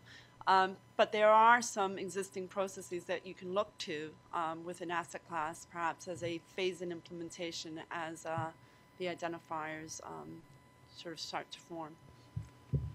And I think, in a phased approach, one thing that we need to be careful of is that we don't end up with a situation where we need to do back entry of the identifier, because that's going to be, very, very hard and close to impossible. I'd be real interested to get any impressions from end users or clearinghouses at the table here about some of these presentations about integrating all this technology and what you're looking for, what you're thinking about, and have you even thought about some of these things that obviously the dealers and the exchanges and new CEFs we're going to have to move into. But before I do that, I want to see if anybody on the phone. I understand there's more people than just Commissioner Chilton on the phone, and see if they want to speak. or have a question on any of this, or Commissioner Chilton, of course. Commissioner O'Malley, I guess I just want to pick up on what Chairman Gensler was saying about, phasing in, and law is pretty clear on certain things about when we are to implement things, but on a lot of it, we also have some flexibility. It says not less than 60 days after we promulgate a final rule. So, I'm a little concerned about how we go about implementing some of these regs, in particular some of the stuff we're talking about now. I don't want it to be a competitiveness problem for the U.S. If the timing is too short. So, as the chairman said, we'll look for comments, and this is very helpful today, but we certainly need to be cautious as we go forward. But I don't have a question, Commissioner O'Malley. Thank you. Anybody else on the phone?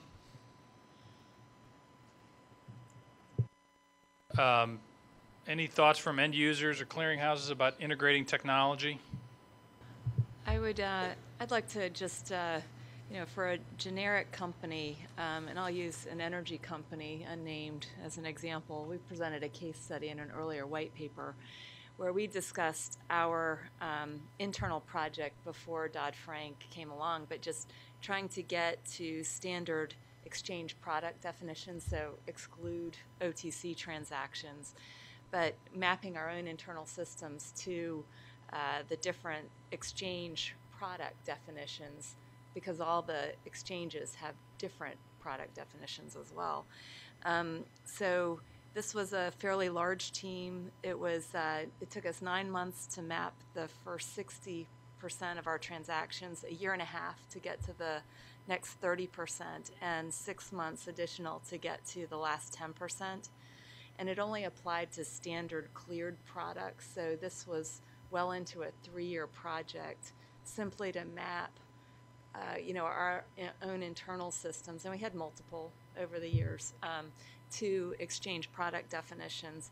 And then you have the issue that, across exchanges, you can basically have the same product, but, all the data field names, definitions are different. And so you're really spending a great deal of time just for the same product, ensuring you have consistency across the different exchanges. So we're now in the process of mapping OTC products, but we're looking again at a multi-year project. So I just say, here we've been talking about global issues, and just to bring it back, home to one particular company, I don't think we can underestimate what it takes in terms of it's systems work, but it's process and just standardization of the definitions internal to a company. I think that's a great point. One of the reasons we had this discussion, I think we've seen, this is some of the first slides we've seen from at detail about how all of these boxes will be interconnected. And I think it's fascinating. I think I can speak for all the commissioners here that, putting this all together, and I think the staff has been challenged to understand how all the parts will link together. So I'm grateful for your presentations today that help us map that out. And I think this is the first high-level discussion we've had on this, but I think to your point, to take it to the next step and further on will be a great challenge and be informative to us to understand how all of these pieces will come together. I think that's where the industry is trying to put all our rulemakings together and figure out how all these parts come together. So I think this will not be the last discussion we have of this, and I think it's a fascinating kind of look at where we have to go in the time that we have to get there. I actually sense while we put this on the website and ask for comment, we'll be benefited and grateful for all the charts that are going to come in now that BlackRock and DTCC and Larry's group put together these charts. I just can't. I think we'll benefit, and we welcome the other public that put their various charts and comments in on the mosaic. I did want to go back, at risk of opening up a can of worms, to the first discussion and the issue that we had at the May 6th event 2 weeks ago the issue of order cancellation or excessive cancellation, some of this quote stuffing, it was equated to disruptive trade practices, and there were several of the Joint Advisory Committee members that spoke to that end, that saying that excessive quoting or excessive cancellation amounted to disruptive trade practices. I thought it'd be helpful if we had a better understanding of what's in place today to prevent that. And I think, Chuck, you briefly spoke about it in your earlier, and if you could make a brief comment, and maybe Dean briefly talk about some of the controls that you have on order traffic and how you're going to, what standards you have to defeat kind of that disruptive trade practice. Sure. I mean, we have message throttles, which is a pre-trade functionality we've talked about a lot today. But on the issue of just excessive quoting, that's more of a compliance issue, and there's a policy around that. I think it's called volume-weighted ratio or something. And it was a simpler policy that we've recently made a little more sophisticated, because we want to do two things. One, we want to discourage excessive messaging, but we also wanted to encourage tighter bid-offer spreads. And so we actually, an order is not an order is not an order. An order that comes in that is, let's say, at or a bid comes in at or better than the best bid, it gets a particular weighting. A bid that comes in that may be 5 ticks away from the best resting bid, it's going to get a much heavier weighting, a much heavier penalty and otherwise against that volume ratio. And so then, and we have different thresholds for each market depending on the nature of the market. And then there are penalties if you go over those thresholds. If you go over it, if you hit a certain threshold, it's $1,000 a day.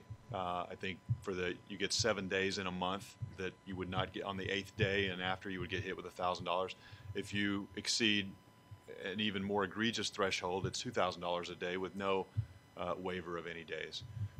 So it's a, we find the HFT traders to be, not only want to avoid paying the penalties, but also being perceived as violating exchange thresholds, whatever they are. So we find it to be an effective policy. I think as I said earlier, we in the last year have been evolving that policy from one that was focused on our own system capacities to a kind of a more holistic view of, what is even though there may be amount of messaging that we can handle, is some of it going to be deemed excessive in terms of ratio of fills to orders with this weighting in mind, and therefore we may want to set thresholds so that some of that gets dialed back, which is what we've been doing.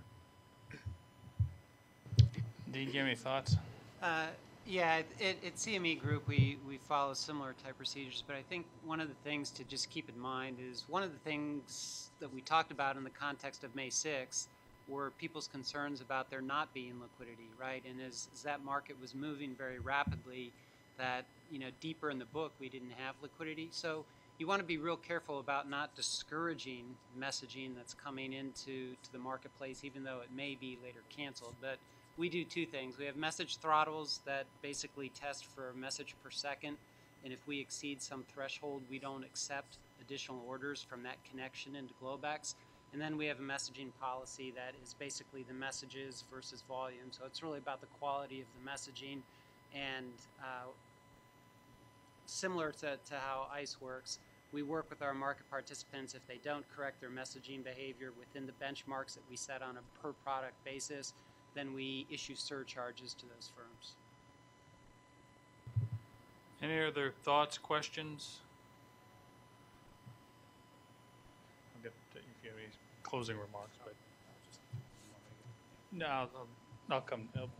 Hold on. I greatly appreciate everybody's attendance today, and I greatly appreciate the work of the subcommittee to respond in a very short order to survey the market and prepare a report for us to consider here today.